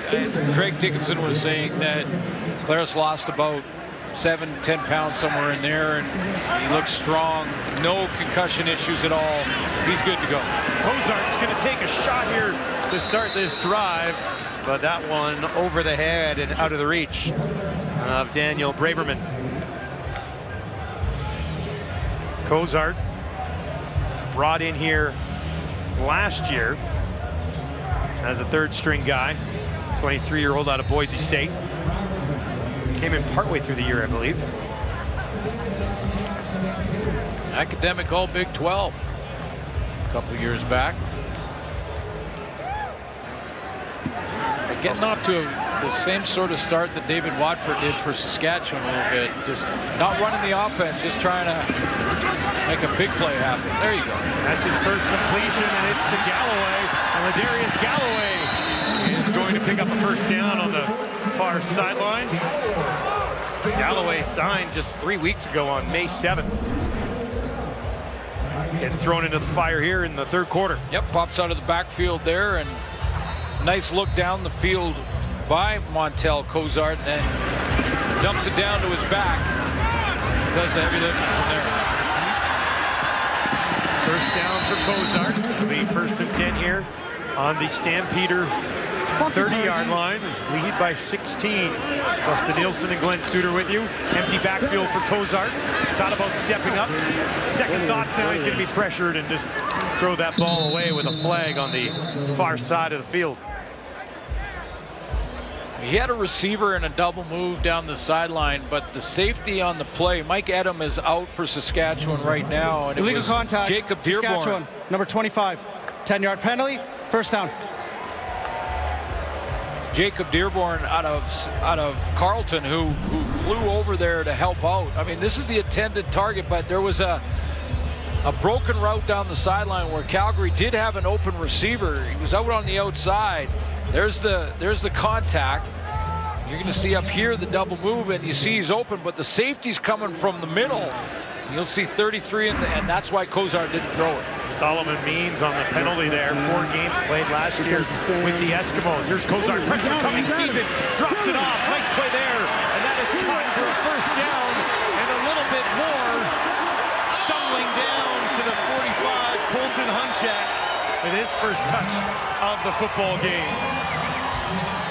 Well, first of all, Montel Cozart just hanging in there, because this one took some time to develop with some pressure coming off the edge. That's the safety. You don't see that very often in preseason, the safety blitz, but Saskatchewan sent one. Cozart retreated, bought some time, and got it out to his #1 target. Hunchak's a Calgary kid, actually. Played his college ball at York. 73rd overall in the draft. Now they'll hand it off. There's a big hole in the left side here. A lot of room to run for Galloway. And he'll take it down inside the 20. That's the biggest play on the ground for either team so far in this football game. Nice vision from Ladarius Galloway here. He's going to take this inside handoff, and look at that vision to bounce outside. There's no contain from the Saskatchewan defense. Again, Dave Dickinson mentioned it. They're playing their second and third team guys, which is fine. But Ladarius Galloway isn't exactly a starter with CFL experience either. That's a nice run by 14. 25-yard pickup there for Galloway. Stands into the right here of Cozart. Cozart's going to look to the end zone. No. A little bit too far there. He was looking for Simon Atlee, the all-time leading rusher at Regina here, as the Stampeders look to move him to the outside. He was the guy open down the sideline, so wouldn't be surprised at all if Dave Dickinson saw that play and said, we've got something similar in the playbook. Let's go ahead and call that, see if we can get him open again. And Dearborn, the safety for Saskatchewan, he flew over again and was almost there to intercept that. 2nd and 10 from the 18 for Cozart. Put together a pretty good drive here. 6.5 to play in the third quarter. 3 targets to his right, goes to his left. And it did not look like Christian Gibbs was ready for that ball. Christian Gibbs, now they're going to have to go back, know the play, to basically take a look and evaluate the quarterback and the receiver on this play. You've got to know, first of all, what the design of it was, but it looked like a little indecision there from Gibbs. He just came out of his break unsure. Now, Dave Dickinson talking to Cozart, maybe saying that wasn't the read anyway. We were going to a different player. Gabe Ferraro with a low, hard kick after it looked as though the snap was bobbled, but he's able to put it home for the Calgary Stampeders as they extend their lead. Oh, yeah, I think they do. Dance team getting ready for another season. Silva boots this thing away, stepping back and picking it up at the 6 is Butler. Ooh, Butler's wrapped up in a hurry as downfield air, Fraser Sopik out of Western, drafted 31st overall in this past year's draft. Finding a spot on special teams, maybe. This is how you make the team. This is it right here, and it doesn't matter. It doesn't matter if you have a great college career at UCLA or Alabama or any of it, or Western. And it doesn't matter if you played in the NFL or whatever. You get here, you got to prove yourself again on the teams, and Fraser Sopik just did a nice job on that cover. Another look here at Isaac Harker as he hands it off to Morrow, and Morrow pushes ahead for a nice pickup there on first down. Carry of 9. There's the draft pick right there. 31st overall at linebacker, and again, unsolicited. I didn't ask Dave about his draft picks necessarily, Dave Dickinson, and he brought up Fraser Sopik. He said, you know, we're looking at linebackers in a big way, but they got to play on the teams. Sopik goes a long way to making the team when he makes a tackle like he just did. Here is Harker. Barking out instructions. Hand it off again and putting his head down and moving that ball forward. Jamal Morrow, and Dickinson talked about it at halftime. He really liked the play of Butler, and I think Morrow's done some good things here in the second half as well. Well, we always sort of pick favorites going into a season based on the known entities. You pick it based on the guys that you know, the players with experience that you've seen, been there and done that. So the wild card is always the guy that you haven't heard of yet. He's talking to Butler right now, Craig Dickinson. And one of these young guys are going to step up and become stars. Harker, design roll to his right, looking downfield, drops it off over the top. Nice play, and that is caught just inside the 50 as he got it into the waiting hands of Albert Hawachi. Good composure by Isaac Harker here on the full roll. Now the play is designed for him to get outside and then try and cause some problems across the board defensively for Calgary, because they're not sure if they should come up and tackle the quarterback or they should stay back in coverage, and he kind of throws it in behind him there. Confidence builder there for Harker. 23-year-old. Valedictorian in high school. That's how you get into the Colorado School of Mines. Gotta be the way. Here's Harker now with 4 targets to his left, quickly looks to his right. That's where he's gonna go. And he was looking for Austin Ellsworth, who's pulled in a couple of passes so far in this game, but that one was defended all right. Yeah, it was defended because that was a good throw. It really was. I mean, he put it low and away. Zip on it. A nice zip on the ball, absolutely. Around the arm of a defender, and that ball was absolutely catchable. Reese Fleming there in coverage. Parker now, 2nd and 10, working on his own 49 here for the Riders. Some pressure coming this time. Parker in trouble, and he is taken down right up the middle there. Tresor Mafuda. Parker didn't have many other options on this one.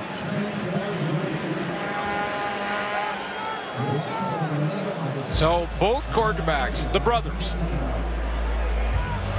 well, one former quarterback and now both head coaches, the brothers, tell us, no, we're going to play all cover 1. which is straight basic defense.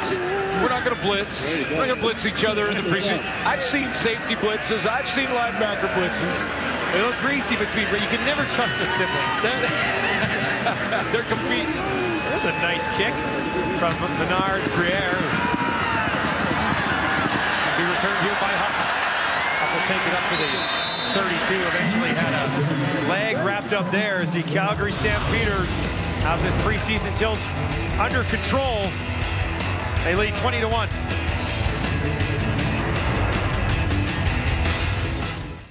Riders trailing the Stampeders 20-1. And the Riders offense struggling a little bit tonight, but their defense so good last year, and obviously some spots to fill this year, Glenn. Yeah, well, Samuel Aguavin, one of their linebackers, of course, down in the NFL now, and Cameron Judge, who got a lot of playing time last year on the teams and rotated through the starting lineup and defense, is going to be asked to step up and take a bigger sort of leadership role in that group. But you're going to have to try and replace Willie Jefferson. I mentioned him up front. He's now a Winnipeg Blue Bomber. Big ad for Mike O'Shea and his crew. But who's going to get the pressure off the edge? Charleston Hughes back at home still. A.C. Leonard back at home in Saskatchewan for the Riders. Cameron Judge, you saw a shot up there. They drafted his brother Christopher Judge this year as well, late in the 2019 draft. Clearly some early movement there. And remember, Chris Jones is also down in the NFL now. And procedure, Calgary, number 62.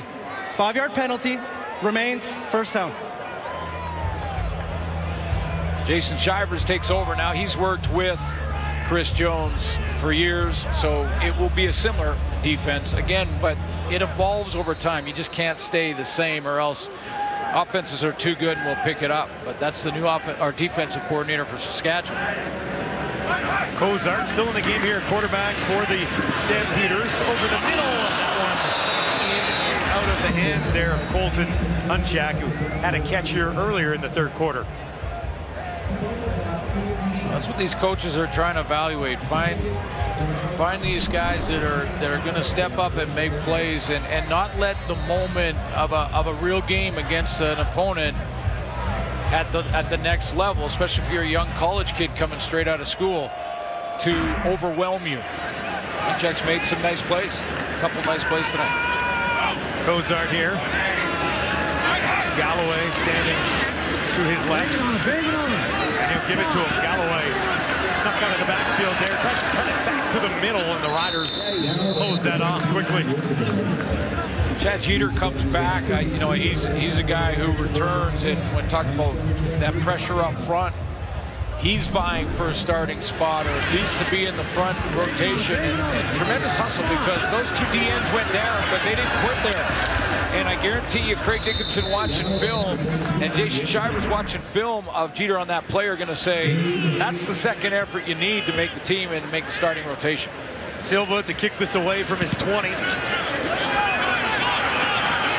down at the 44. Picked up there. Really nowhere to go on the return for James Butler.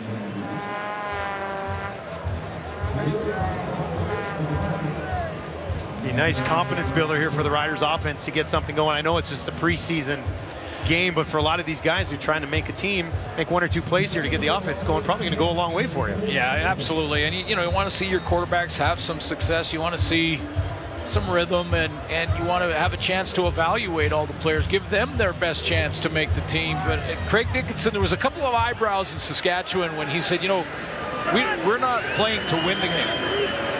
And everyone, what? Don't you always play to win the games? More on that. Go ahead. Parker hands this one off, and that is brought ahead there by Corey Watson. But you know, it was funny because it was just the wording. Yeah. Because winning and playing to win is a given. You're not playing this sport at this level, or any sport for that matter, if you're not always trying to win. And you know what he was saying is that the final result, what those numbers say on that bug down there, 20-1 right now, really don't matter in this game. What matters is a chance to evaluate. Parker hands it on this time to Morrow, and Morrow's pretty darn close to a first down there for the Riders. So Morrow following up on the heels of Butler about guys who are trying to impress and be evaluated by that man right there, Craig Dickinson. That'd be tough to be coaching this game because you're coaching a game. You can't really evaluate all these guys. No, like a big play here or there, you'll remember the name. But. Sure, but that happens. First of all, they're looking at everything. You know, how you handle yourself on the bench, how you handle yourself after a mistake. And then they go back and analyze the film over and over. That's where the real evaluation begins. Here's Harker in trouble, gets away, now dumps it off. And that one will be caught for a short gain there by Albert Awachi. A couple of catches for him in the third quarter, which wraps up with the Calgary Stampeders in full control here at home against the Riders, looking to get something going offensively in this preseason tilt. 20-1, the defending champions with the lead.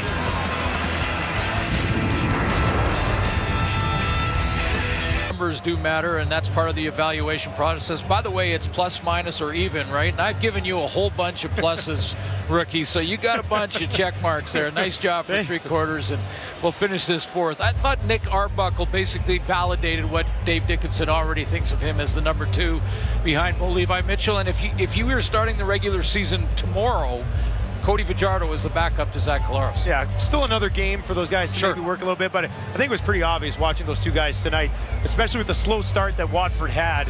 Fajardo came in, was pretty consistent all the way through. Yeah, it looked like he had good command and control of the huddle and was running the offense successfully. Didn't finish the drive, I'm sure he would like to have, but he was the best of the other quarterbacks. 10 of 12 for 73 yards when Cody Fajardo was in the game. Fourth quarter underway. Harker remains in the game here for the Riders. That pass deflected at the line and drops incomplete just outside of the 40.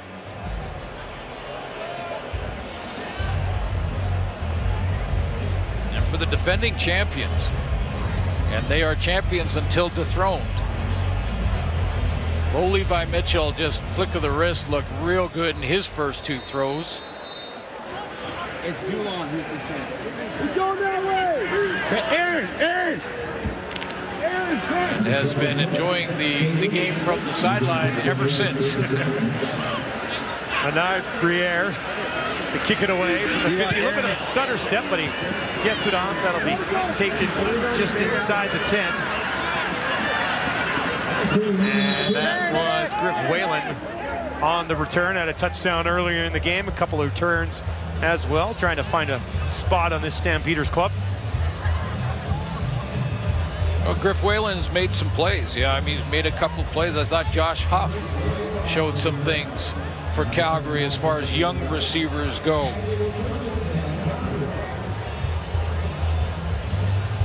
Montel Cozart will remain in here at quarterback for the Stampeders. Been able to move the ball a little bit. And of course, Don Jackson is the starting tailback. Dave Dickinson really likes his tailback group, the entire group. And the good news that Romar Morris may be back earlier than first expected, I think, is a bonus for Dickinson. But he likes his backfield this year. And Don Jackson's not dressed tonight, but he'll be the starter. He's the go-to guy on the backfield. But yeah, a lot of depth for them, obviously, with having Williams there. Cozart is 3 of 8 for 45 yards. I don't mind the way he's thrown the ball so far here. Well, he's always got good arm strength. Yeah. You know, but again, accuracy, decisions, which guy to throw to, and you basically got to get the offense rolling. I mean, it's not that complicated. Arbuckle did it. Exactly. Yeah. You got to get the offense rolling. Cozart here. Man swinging in behind him. Makes the handoff, rolls to his left. A ton of room, has a man. That is complete with some speed to the 40. And a lot of room on the far side here for Braverman. Braverman almost wrapped up and eventually taken down inside the 40. Daniel Braverman with a huge offensive play. Well, first of all, great play action fake by Cozart. And a nice throw against the flow. Rolling to his left, got to go across the body to get there. And how about them picking him up and putting him down here? Calgary receiver is showing he's got some speed. 56 yards for Braverman. I see you, Daniel Braverman, 7th round pick of the Bears back in 16. He's got some quicks. stops in KC and Arizona as well. Now Cozart jumps this one off. And there's a lot of room there up the field for Atlee Simon with his first catch of the game. Been targeted 3 times. 21-yard pickup. The Canadian receiver, they may go with 2 Canadian receivers. Atlee Simon's been moved to that back, sort of scat back position, can play both slot back, tailback. But you take a look at that competition. Julon Lynch is in it. Michael Klukas is in it. Zindani is in it. And that's an open competition for that extra Canadian receiver. Well, handed off underneath. Is a nice pickup there for Josh Huff, who you mentioned a little bit earlier here in the quarter, making some plays. He returned kicks, been receiving, and that time showed that he can move a little bit on the ground as well. Injured Saskatchewan Roughrider on the play. That's Blaze Brown. School in Troy, and we'll get an update on him coming up here as the Stampeders, full control, 21. Well, welcome back to McMahon Stadium. We just talked about the competition at Canadian receiver. Julon Lynch is part of that competition and on cue makes a block here. Now, Brown got nicked. He's going to be fine on the play, but receivers have got to make those blocks downfield for their teammates. Part of making the team, part of the evaluation. The U of S product in his 3rd season. I mean, that's some kind of program over there at the University of Saskatchewan Huskies. Started out with Brian Towers for all those years. Of course, Scott Flory taking over and doing a great job with that program. Won a Hardy Cup right here on this field this past season. And now wrapped up from behind there, trying to find the corner of the end zone. Gerald Holmes almost got there.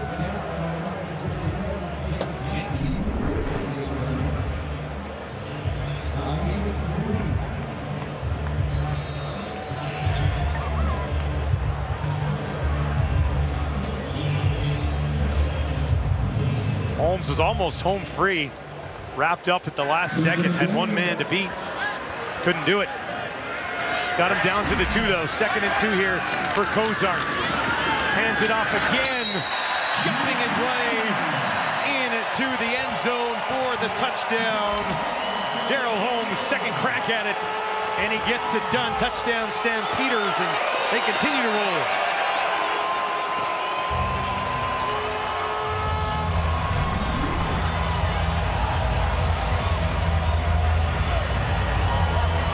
What's the difference between the previous play and that one? That one, Holmes is going downhill. You're not going to wrap him up around the ankle when he's coming right at you, are you? Good job for Holmes here. He gets in, gets 2 touches, almost scored on the first one, and finishes the job on the second one. School at Michigan State. Spent a week on the practice roster last year. Extra point, no doubt about it. Hammered home by Gabe Ferraro. 27-1. Stampeders lead. Montel Cozart and the touchdown drive. Let's take another look at it. Gets out and gets things started with a nice throw and run by Daniel Braverman, the Western Michigan product. Offense rolling here. I think what happened in this drive is Montel Cozart saw our break. And when I said the regular season starts tomorrow, and Nick Arbuckle's probably number 2, he said, but the regular season doesn't start tomorrow. We still have another preseason game, and I've got another drive to go to work, and that drive capped with that Holmes run. 5 plays, 94 yards. Montel Cozart gets it done. And all 3 quarter, I mean, Bo Levi. He looked great. Arbuckle looked pretty good. Now Cozart leads him on a touchdown drive as well. So former quarterback himself, Dave Dickinson, got to be pretty pleased with what he sees so far. On the other side for the Riders, as they get set to take the ball back, we may see Ty Ganji. Not sure if he's warming up yet on the sideline. Isaac Harker got the 3rd quarter of this game, while Watford got the beginning of it. And then Harker took over. He dressed 4 quarterbacks here tonight. This will be taken at the 10 and brought back ahead by Nick Roberts, and he'll take it just outside the 30. It looks like it's going to be Isaac Harker again. I'll take a good long look at him in this first game. You know, if you're a 3 or a 4 in the pecking order at quarterback, you've got to be concerned, like a guy like Ty Ganji right now, because in the next game for Saskatchewan, Zach Clark's going to take at least a quarter, probably a half, to knock the run. Look at the other two guys, and you still got to look at the other guys. So your chances and your opportunities start to disappear quickly. Harker with a completion into the hands there of Kyle Davis. That'll be a first down for Harker and the Riders. Good throw and catch there. Nice rhythm throw for Harker. Key to success on those type of throws is timing. There's a look at Ty Ganji out of Nevada. Harker now with 3 receivers to his left. Looks down the middle of the field. Now on the right side, and that'll be complete for a first down to Mick Roberts. On the field at receiver is Max Zimmerman, part of the global experiment by Randy Ambrosi in the Canadian Football League. He is from Germany and has become just a tremendous teammate in a short amount of time. His teammates absolutely love the guy. And Craig Dickinson was telling us an awesome story about how tough he is. I mean, first of all, left his job as a teacher to go all in on his opportunity here with Saskatchewan Roughriders. He twisted his ankle early in training camp. Harker in trouble there, and he throws it away. Twisted his ankle early in training camp, and he has just absolutely refused to come off the practice field. So Craig Dickinson and the staff have been saying, listen, just take a break and let your ankle settle down a little bit. He goes, absolutely not. I am not taking a moment off. In fact, Craig Dickinson told us yesterday that it swole up so bad a couple of days ago that Zimmerman went to the training staff and said, do you have a bigger shoe for that leg? Because I'm not coming out. Requested a bigger shoe to keep playing. That's why he was taken 6th overall by the Riders in the European draft, the CFL 2.0. A big opportunity for him. And to give up full-time job as a teacher to come and take a crack at this thing. I love it. It says so much about his character, right? You know, I love it. And, you know, he said, I'm putting all my chips in the middle of the table. This is an outstanding opportunity. I don't know if you saw the Twitter clip from Michael O'Shea, the head coach in Winnipeg, who talked about these global players. And I think it's the same idea across the board, is that they may not even speak English, but they speak football. And they love the game and completely respect it. So they're out there battling, and I love it. Pressure coming on Harker. Sees it, got rid of the ball, but threw it short as he was looking for Mick Roberts there on 3rd and 5. So the Riders offense stalls again. 5th turnover in the game. They trail 27-1.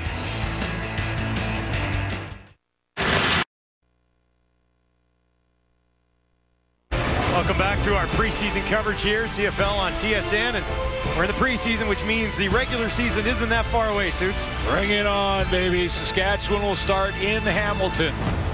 Montreal takes on the Edmonton Eskimos. This is going to be an interesting Grey Cup rematch.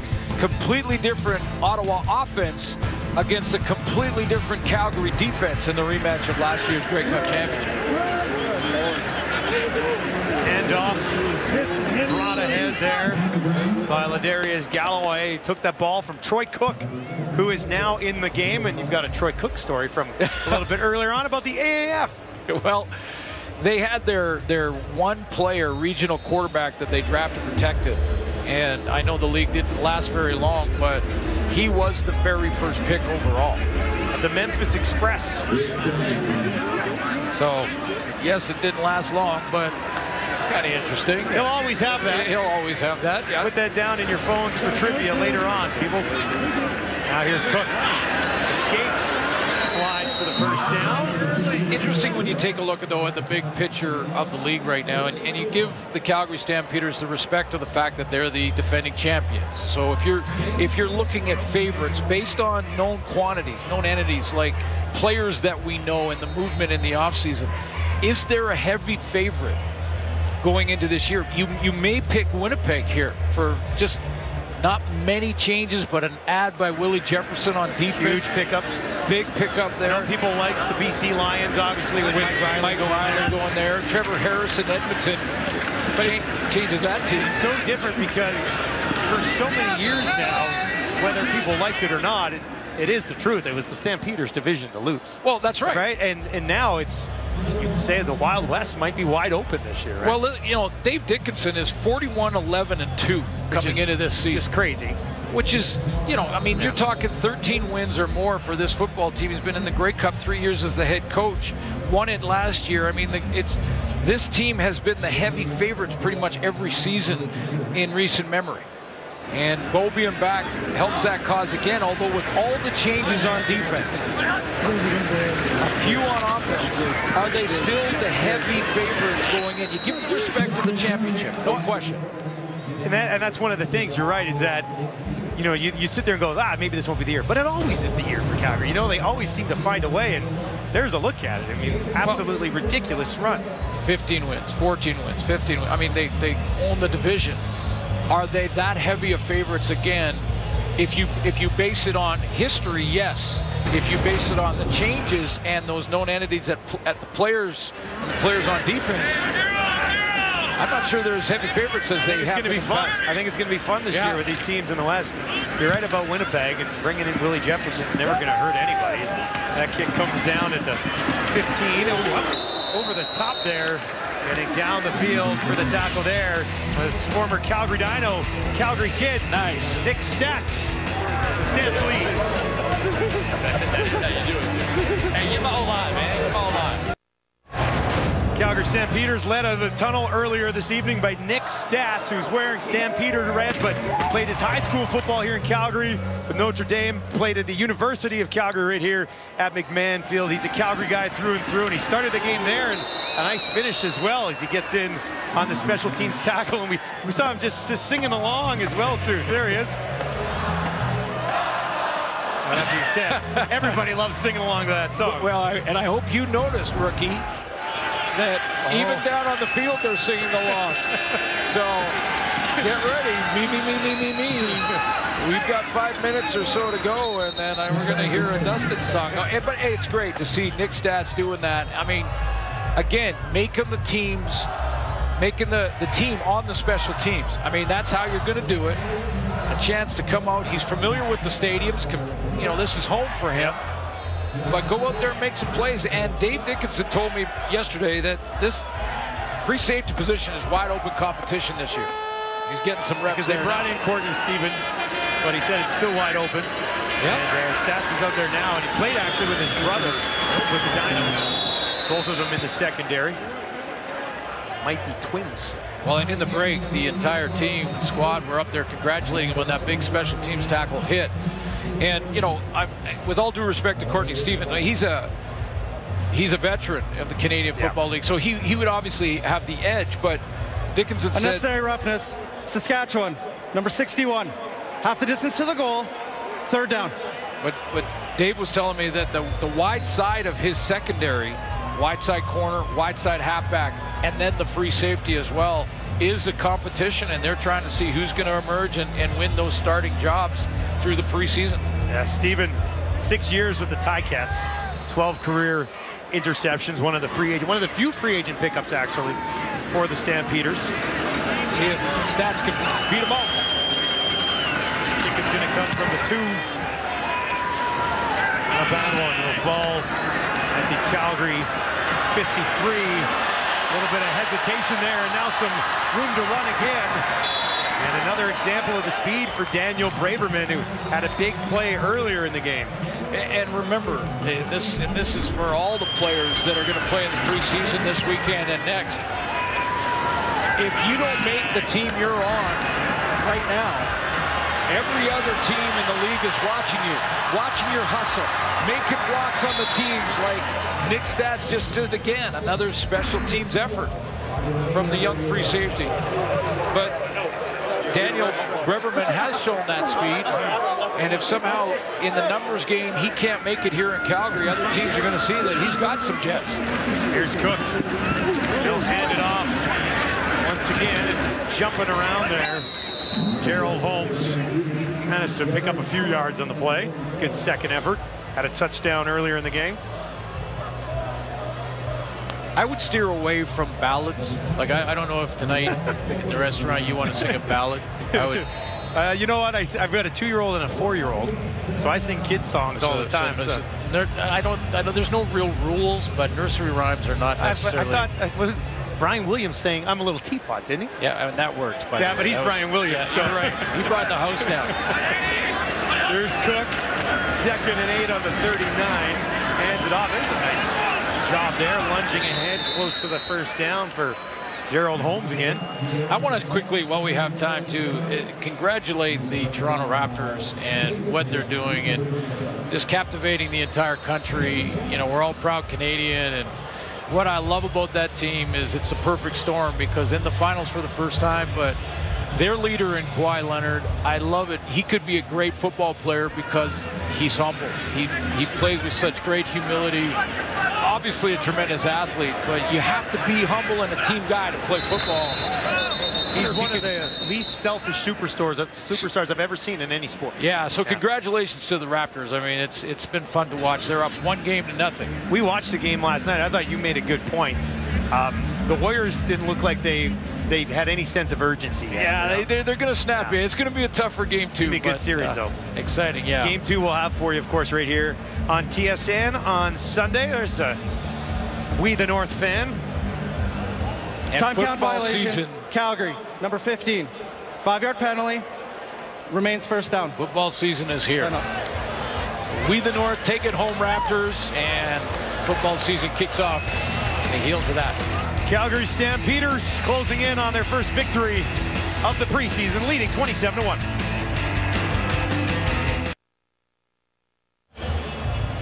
There's a look at the Dickinson brothers, who will meet again regular season July 6th. For more on that matchup, Jermaine Franklin. Thanks, Dustin. Yes, the Dickinsons did say after halftime that they didn't notice each other, but Dave did say that it was going to be a little bit different facing his brother as a head coach. And when Craig became the head coach of the Riders, it was a bit of a role reversal because he's been in the coaching game for so long. It was him that always gave Dave advice, but since Dave has been the head coach for a few years, he's been giving Craig some advice. And one question Craig did say, he's like, how did you find the time to go home at night now that there's so much on his plate as a head coach? So it's obviously a balance that everybody has to find.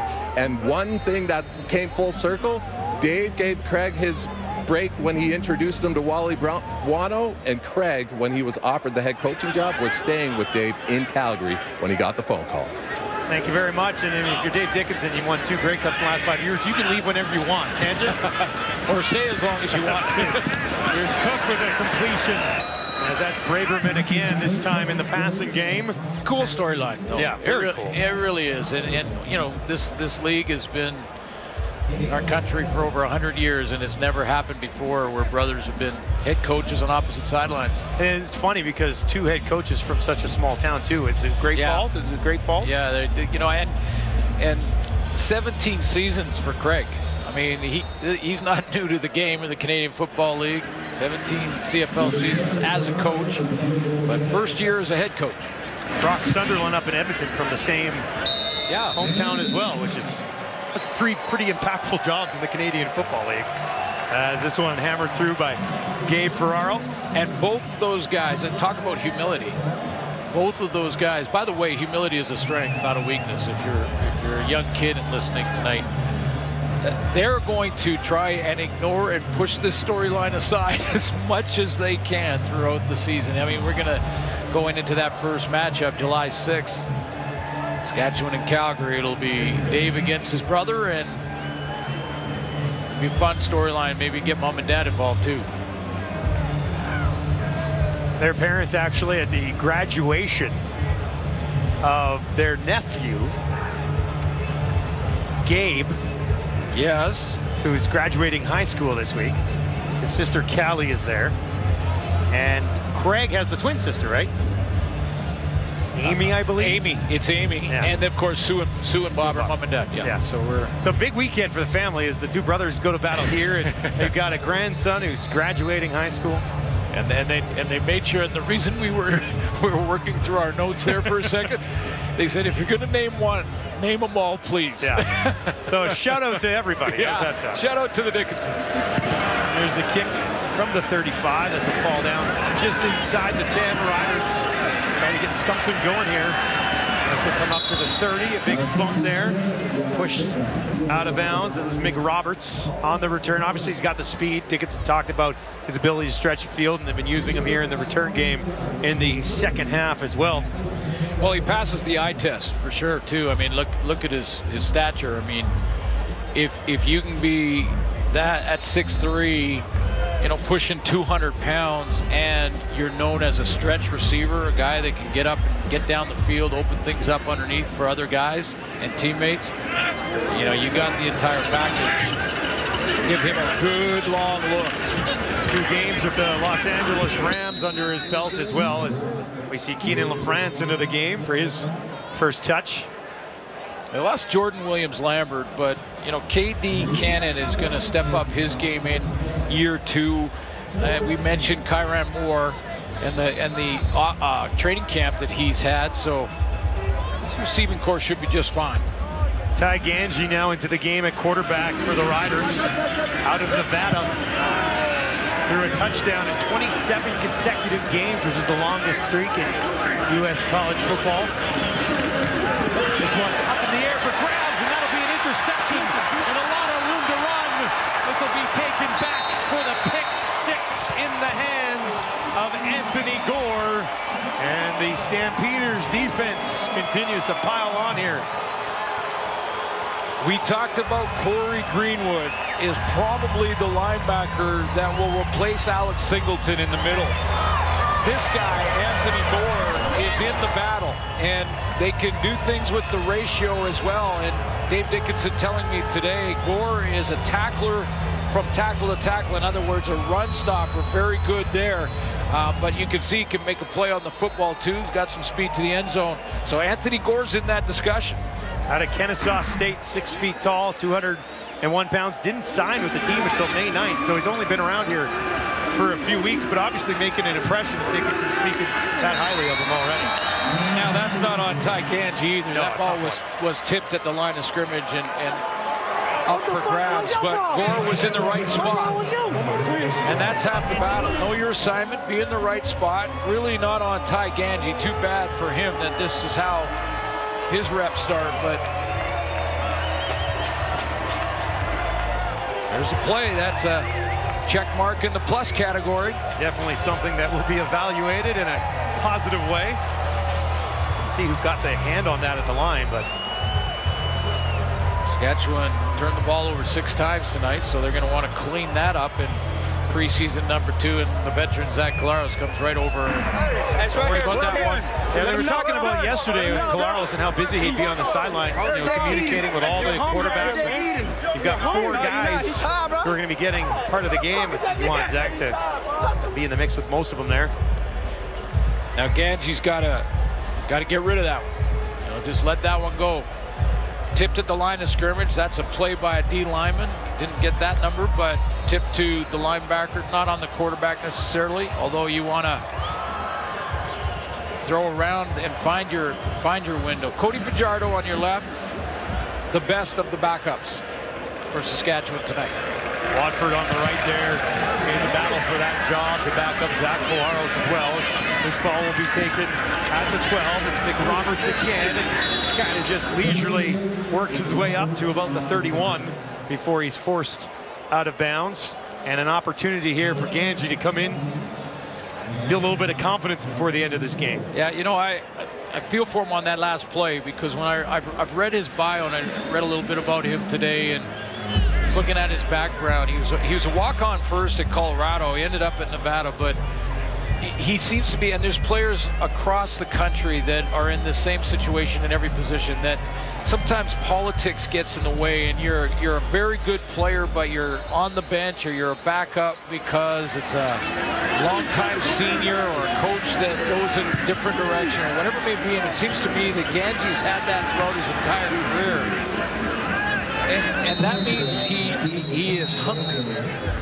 You You know, that's the player that comes out of that and still gets an opportunity at the pro level is going to be hungry, because he wants to just fight off all that politics and say, hey, give me an opportunity and I'll show you what I can do. So hopefully he gets some reps. Maybe he's got a minute here, but hopefully get some reps in the next game. Definitely showed what he could do at Nevada. He was team MVP in 2017 and 2018. So everything he went through, he definitely became a very important piece. Just a couple more snaps in here with 1 minute and 10 seconds remaining. Let me ask you this, because we talked about Craig Dickinson saying, you know, winning doesn't matter. It's the preseason. He's right. But knowing Regina and Saskatchewan, 37-1 might matter, will it not? It will to some in the media. Okay. It won't to Craig Dickinson. Oh, definitely not to Craig. No, I wasn't and it won't that. to the staff. But yeah. but there will be some that are going to be real concerned with this. And again, Dave started his starters in the first quarter. Yeah. Being the home team here, and easy enough to do. We've got a flag on the play. There's Georgina on the right. Georgina Paul. Yeah, and Emily Clark, female officials here in this game tonight. We started the game with it. These are the last two plays, and a little bit of pushing and shoving, and they're not at all worried about getting in between these guys and saying, hey, calm it down or I'm going to have to throw a penalty flag on you. There's Emily Clark and Georgina, and that was the work of Georgina, and then you got Emily Clark as well. Again, lots of experience as officials, amateur football and at the college level, and getting an opportunity to take the next step. Procedure, no end. Saskatchewan, that penalty is declined. And unnecessary roughness, Saskatchewan, number 69. 15 yards from the end of the play, second down. That was the center, Braden Schramm, getting the unnecessary roughness. Clark from right here in Alberta, Langdon, Alberta. Dickinson making some notes on the sideline. Obviously a lot of tape to work through here now. And as a coaching staff, you must love just getting the tape. Like if this year's team, get some film and start working on a few things. Or at least start evaluating a few guys. Yeah, exactly. And not looking at last year's, because last year can be irrelevant in some cases. Angie hands it off this time. And that was LaFrance on the carry. It's college ball in Manitoba. The Saskatchewan Roughriders, we showed you, they open on the road. They open in Hamilton. And then they'll play Ottawa. Week 3, they take on Toronto. So 3 teams against the East to kind of find their way. And I'm not being disrespectful to the East Division. Certainly not the Hamilton Tiger Cats. Changes in Ottawa quarterback. Toronto's trying to figure out their quarterback situation. James Franklin, one of them there. But that's how the Riders will open the regular season. Still have time to get ready for that as they punt from Menard is returned to the 54. Craig Dickinson's first Western opponent as the head coach of the Saskatchewan Roughriders will be July 6th. all you keep doing is just stoking the fire for all the Dickinson stories. I'm just bringing it around. Yeah, they thought being asked about it a few times this week. Wait until the regular season comes along, and that week leading up to July 6th. Be a busy one. Big smile on the face, Dave, and not so much on the other side from Craig, as the Calgary Stampeders into a victory formation here, and the defending Grey Cup champions. Pretty impressive effort here from everybody involved, and a lot of players dressed tonight for the Stampeders, and they're all going to leave the field here tonight feeling like they're part of a big win. Yeah, absolutely, and taking a positive step in making the team, and I'd like to extend that to our broadcast booth. Chris Edwards, our producer tonight, will be in the film room right after the game looking at Dustin Nielsen's job, or as he just mentioned, the restaurant listening to you sing. But no, nice job tonight. Thanks a lot, Suits. Your first game and CFL, and in the booth, the play-by-play position, and I know you 8 games this year, right? Yeah, 8 regular season games. So I think we probably have 1 or 2 together along the way, so that's awesome. And good job, and I know my next game will be the preseason game in BC, and Cuthbert will be calling that. What do you take away from this one, Glenn? What's the final thought for you on the Stampeders 37-1 win? I think Cody Fajardo took a step as the backup quarterback for the Saskatchewan Roughriders behind Zach Collaros. I think Dave Dickinson's got to be happy with his quarterback play, but still has to rework that defense in a big, big way. We'll see. The battle for that backup position behind Zach Collaros. Fajardo 10-12, Lodford 8-12, and Harker 5 of 10. So all three of those quarterbacks doing a little bit of something, but not able to get the offense going here at all for the Roughriders. So that'll be a major focus. And of course, on the other side, the defending Grey Cup champions getting a good look at their depth here today as they roll offensively and the defense near perfect as well. Stampeders victory again. Sports Center coming up on TSN.